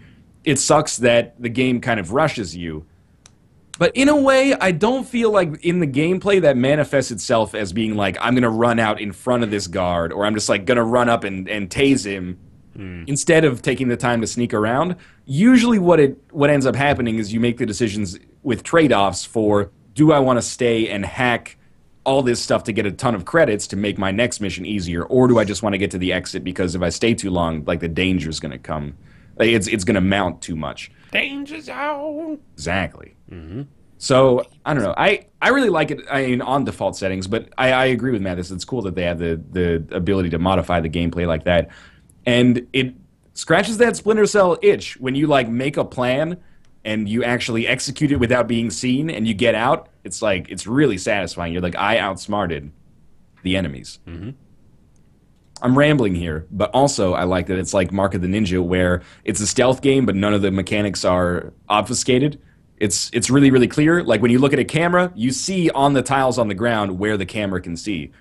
So in something like XCOM, you're like, okay, I'm going to take, and I love XCOM, but you're like, I'm going to take a unit and run it out into the open and hope that this alien over here won't be within their field of vision.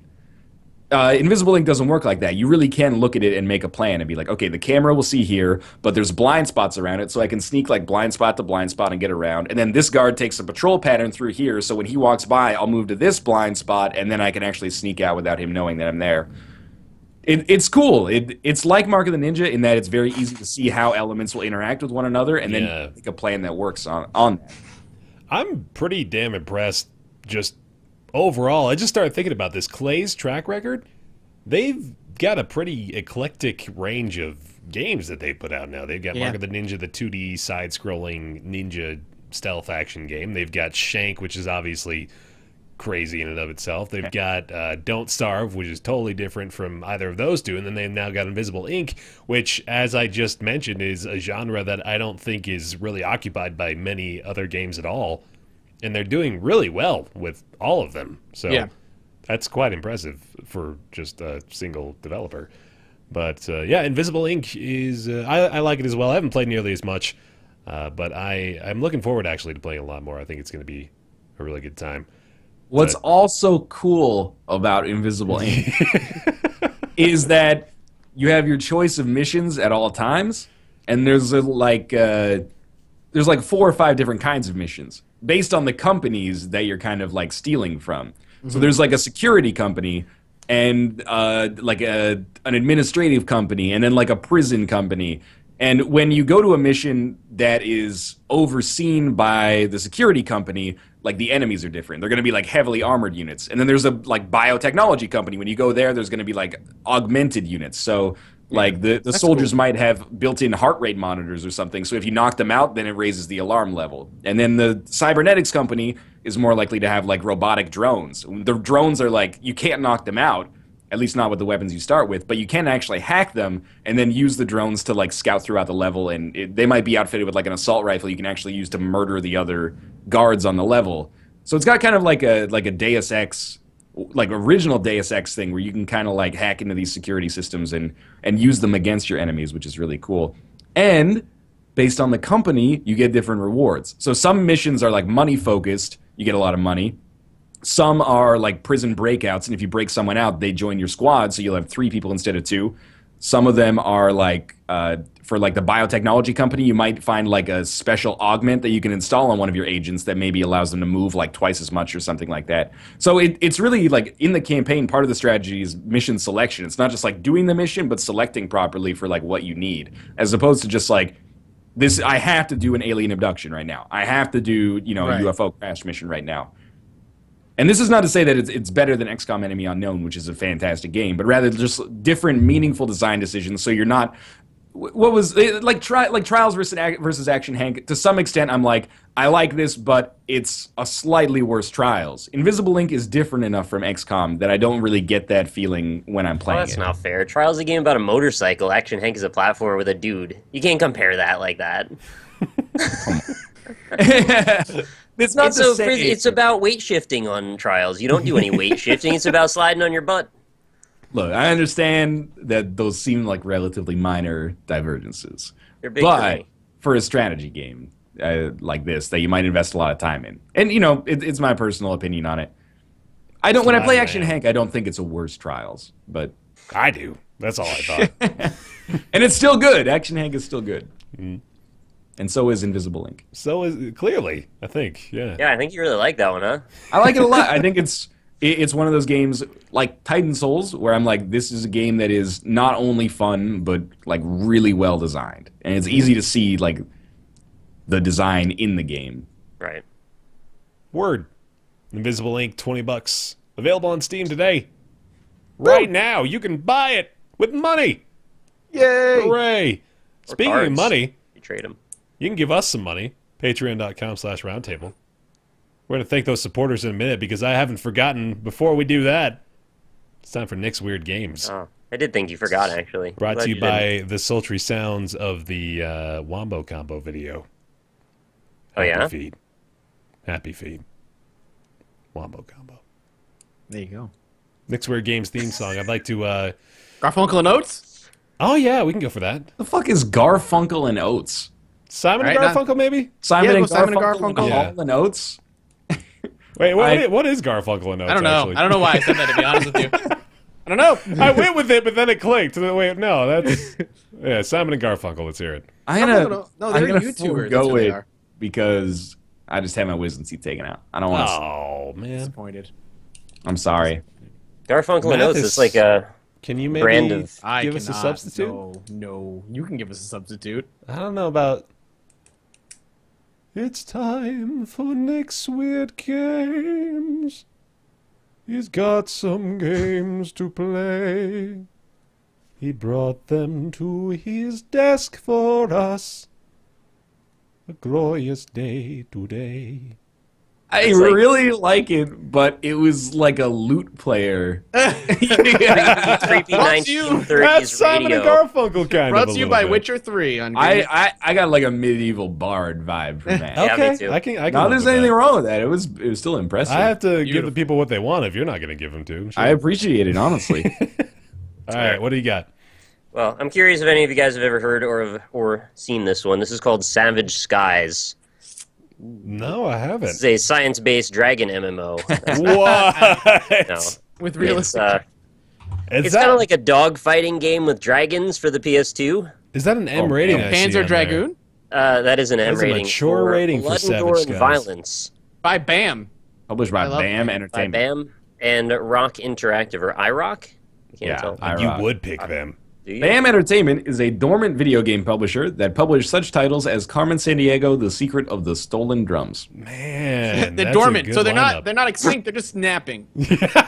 They'll be back one day with Savage Skies 2. All right, So- what's Savage Skies then? The back says, do you have what it takes to control an 80-foot dragon without becoming lunch? The skies darken with shadows from the wings of fantastic creatures locked in midair, claw-to-claw combat. Whoa! And the valleys fill with the sounds of warfare and strife as mythical beasts clash in armed conflict. 3 factions compete for dominance in this strange land. The noble warriors of Vertwin. Yeah, the mutated hive mind of the Chrysalis and the undead armies of Pariah. Fuck, Each dude, that's a trade lot up of threats. and rule the kingdom. So there's 24 fantastical creatures from myth and legend. There's more than 60 weapons for riders and mounts alike, over 25 battle campaigns, and you can discover the secrets of Savage Skies to unlock secret missions, hidden creatures, powerful weapons, and all new gameplay modes. Does this not make you want to play it? I kind of am interested. I've got 2 things right off the bat. One, Yeah. If you're an 80-foot dragon, I don't think becoming lunch is a concern. 2, they've got like the hive mind Hold of the up. Chrysalis. What do you mean with that The dragon the lunch? trainer list? becomes the lunch. Oh, you're a trainer. You're not a dragon. You ride the dragon like you always do. I thought you were. I thought you were the dragon. Sorry, no, that's Panzer Dragoon Orta. Right. No, you ride the dragon in Panzer Dragoon Orta as well, Baer. Oh. Also, you got Zerg in there, and you got undead and humans. So we got like Warcraft and Starcraft just coming together for this crazy on the rails shooter. No, it's not on rails. It's actually, you can kind of wander where you want. It's got big open sections of gameplay. There's like zeppelins, and there's like, I don't know, storming some gates, blowing shit up. It's got a really great heavy metal soundtrack, which I really hope you guys can hear. And also, one of the worst introductions that I've ever seen. I definitely recommend that you Google it's called Savage Skies? Yeah. On YouTube. Go find the intro, because it's hilarious. And surprisingly, no Let's Plays. At an earlier stage in its development, Savage Skies had been set for release as Ozzy's Black Skies, complete with an endorsement from Black Sabbath frontman Ozzy Osbourne. Nice. In the original concept, each of the 3 game's playable factions would have been led by a different Ozzy character. Oh, no. The game was done Kiss also versus Slash versus Ozzy.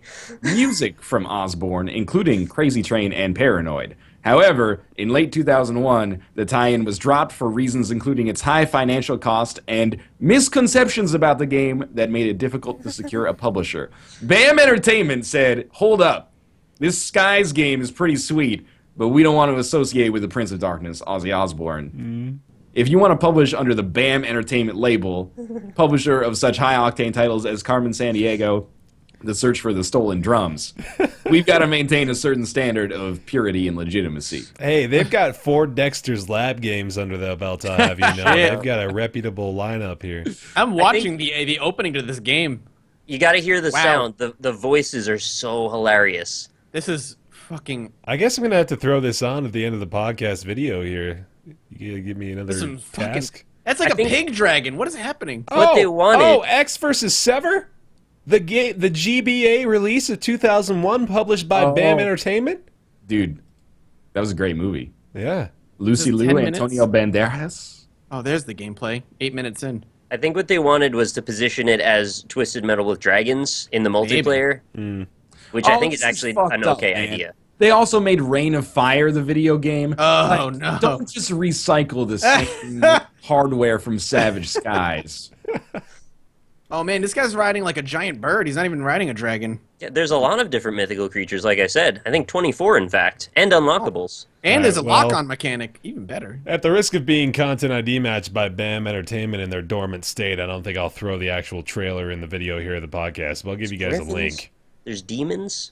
I'll give you guys the link down below. This is wild. This is a wild game. Who wouldn't want to play Savage Skies? BAM Entertainment published the A Sound of Thunder game based on the movie, based on like the Ray Bradbury, the GBA one, right? Story, yeah. They're like I played that. It's not bad. Nick, there's no Let's Play of this game. Somebody needs to get on this. All right, I could be the one. There you go. Man. The game's criticism focused on the password-based save system and praise on the single cart multiplayer. The single cart multiplayer. Single cart on a disc. Kotaku said, yo, I don't like this password-based save system, but the single cart multiplayer is pretty impressive. Thanks, Kotaku. Gave it a yes, conditionally. That is Nick's Word Games, and this is the Roundtable Podcast, episode 8? I don't know, man. I don't... After like the first 5, yeah, you start to lose I think it's episode 7. Is it? I think so. Let's look at iTunes. You can subscribe to us on iTunes. Also, give us a review and a rating. The reviews don't mean much, but the ratings certainly do help, so we appreciate any of those. Also, this is episode 7? This is definitely 8, man. I got 7 here. Oh, yeah, you're totally lying. I'm lying? I'm looking at the wrong... Way to be a Dumbo. Big fat, stupid dumbhead. Wow, you don't have to get personal. Twitter.com/roundtablepcs where you can go to tweet at us. You can also go to roundtablepodcast.reddit.com for all the discussion about the episodes and all that. Patreon.com/roundtable. We want to thank the patrons for this episode at the $5 tier and above. Even if you can just give us $1 a month, that is incredibly generous and helpful, and we thank you very much for it. Patrons this episode include Max Pillin, Garrett Stewart, new member at the $75 tier, who I have to give some sultry tones of the Wombo Combo video to upon his request.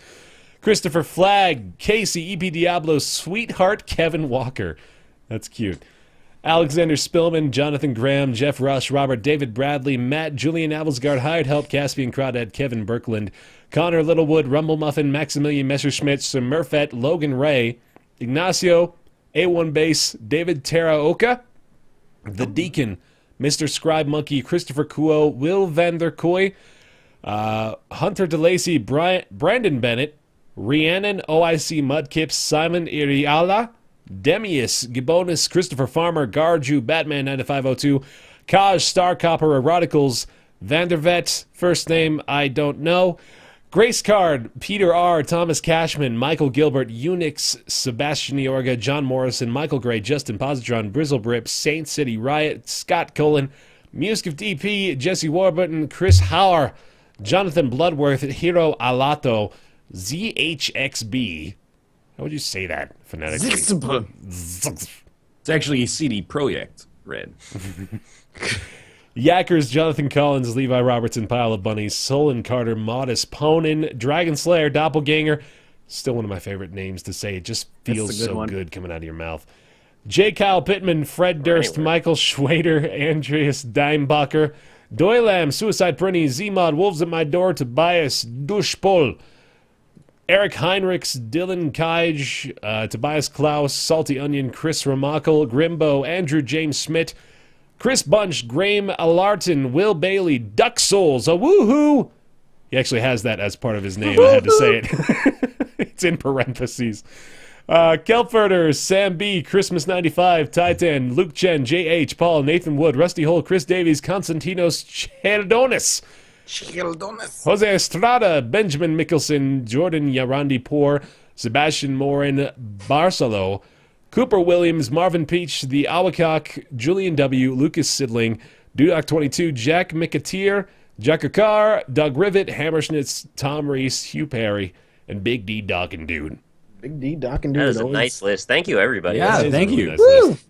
Thank you guys so much. We'll be live on twitch.tv/Roundtable Podcast this coming Tuesday, which is going to be the 19th, which is the day The Witcher comes out, so you know we'll not be playing that. So if you're looking for somebody to not be playing The Witcher on Twitch on that Tuesday, come hang out with us. Yes. Yep. I might not be there because I might be playing The Witcher. We'll You find might not be there because you'll be asleep.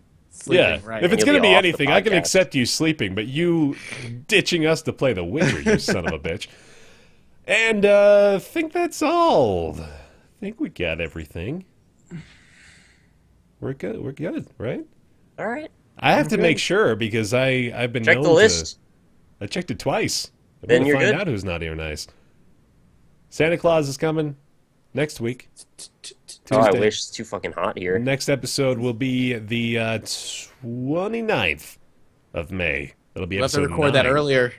We will. Normal. Yeah, so get ready for another out-of-date Roundtable Podcast. Hooray! Hooray! All right. Woo! Thanks for watching, everybody. Thank Or you. listening. Yeah. Yeah. Bye, guys. You're all pretty good.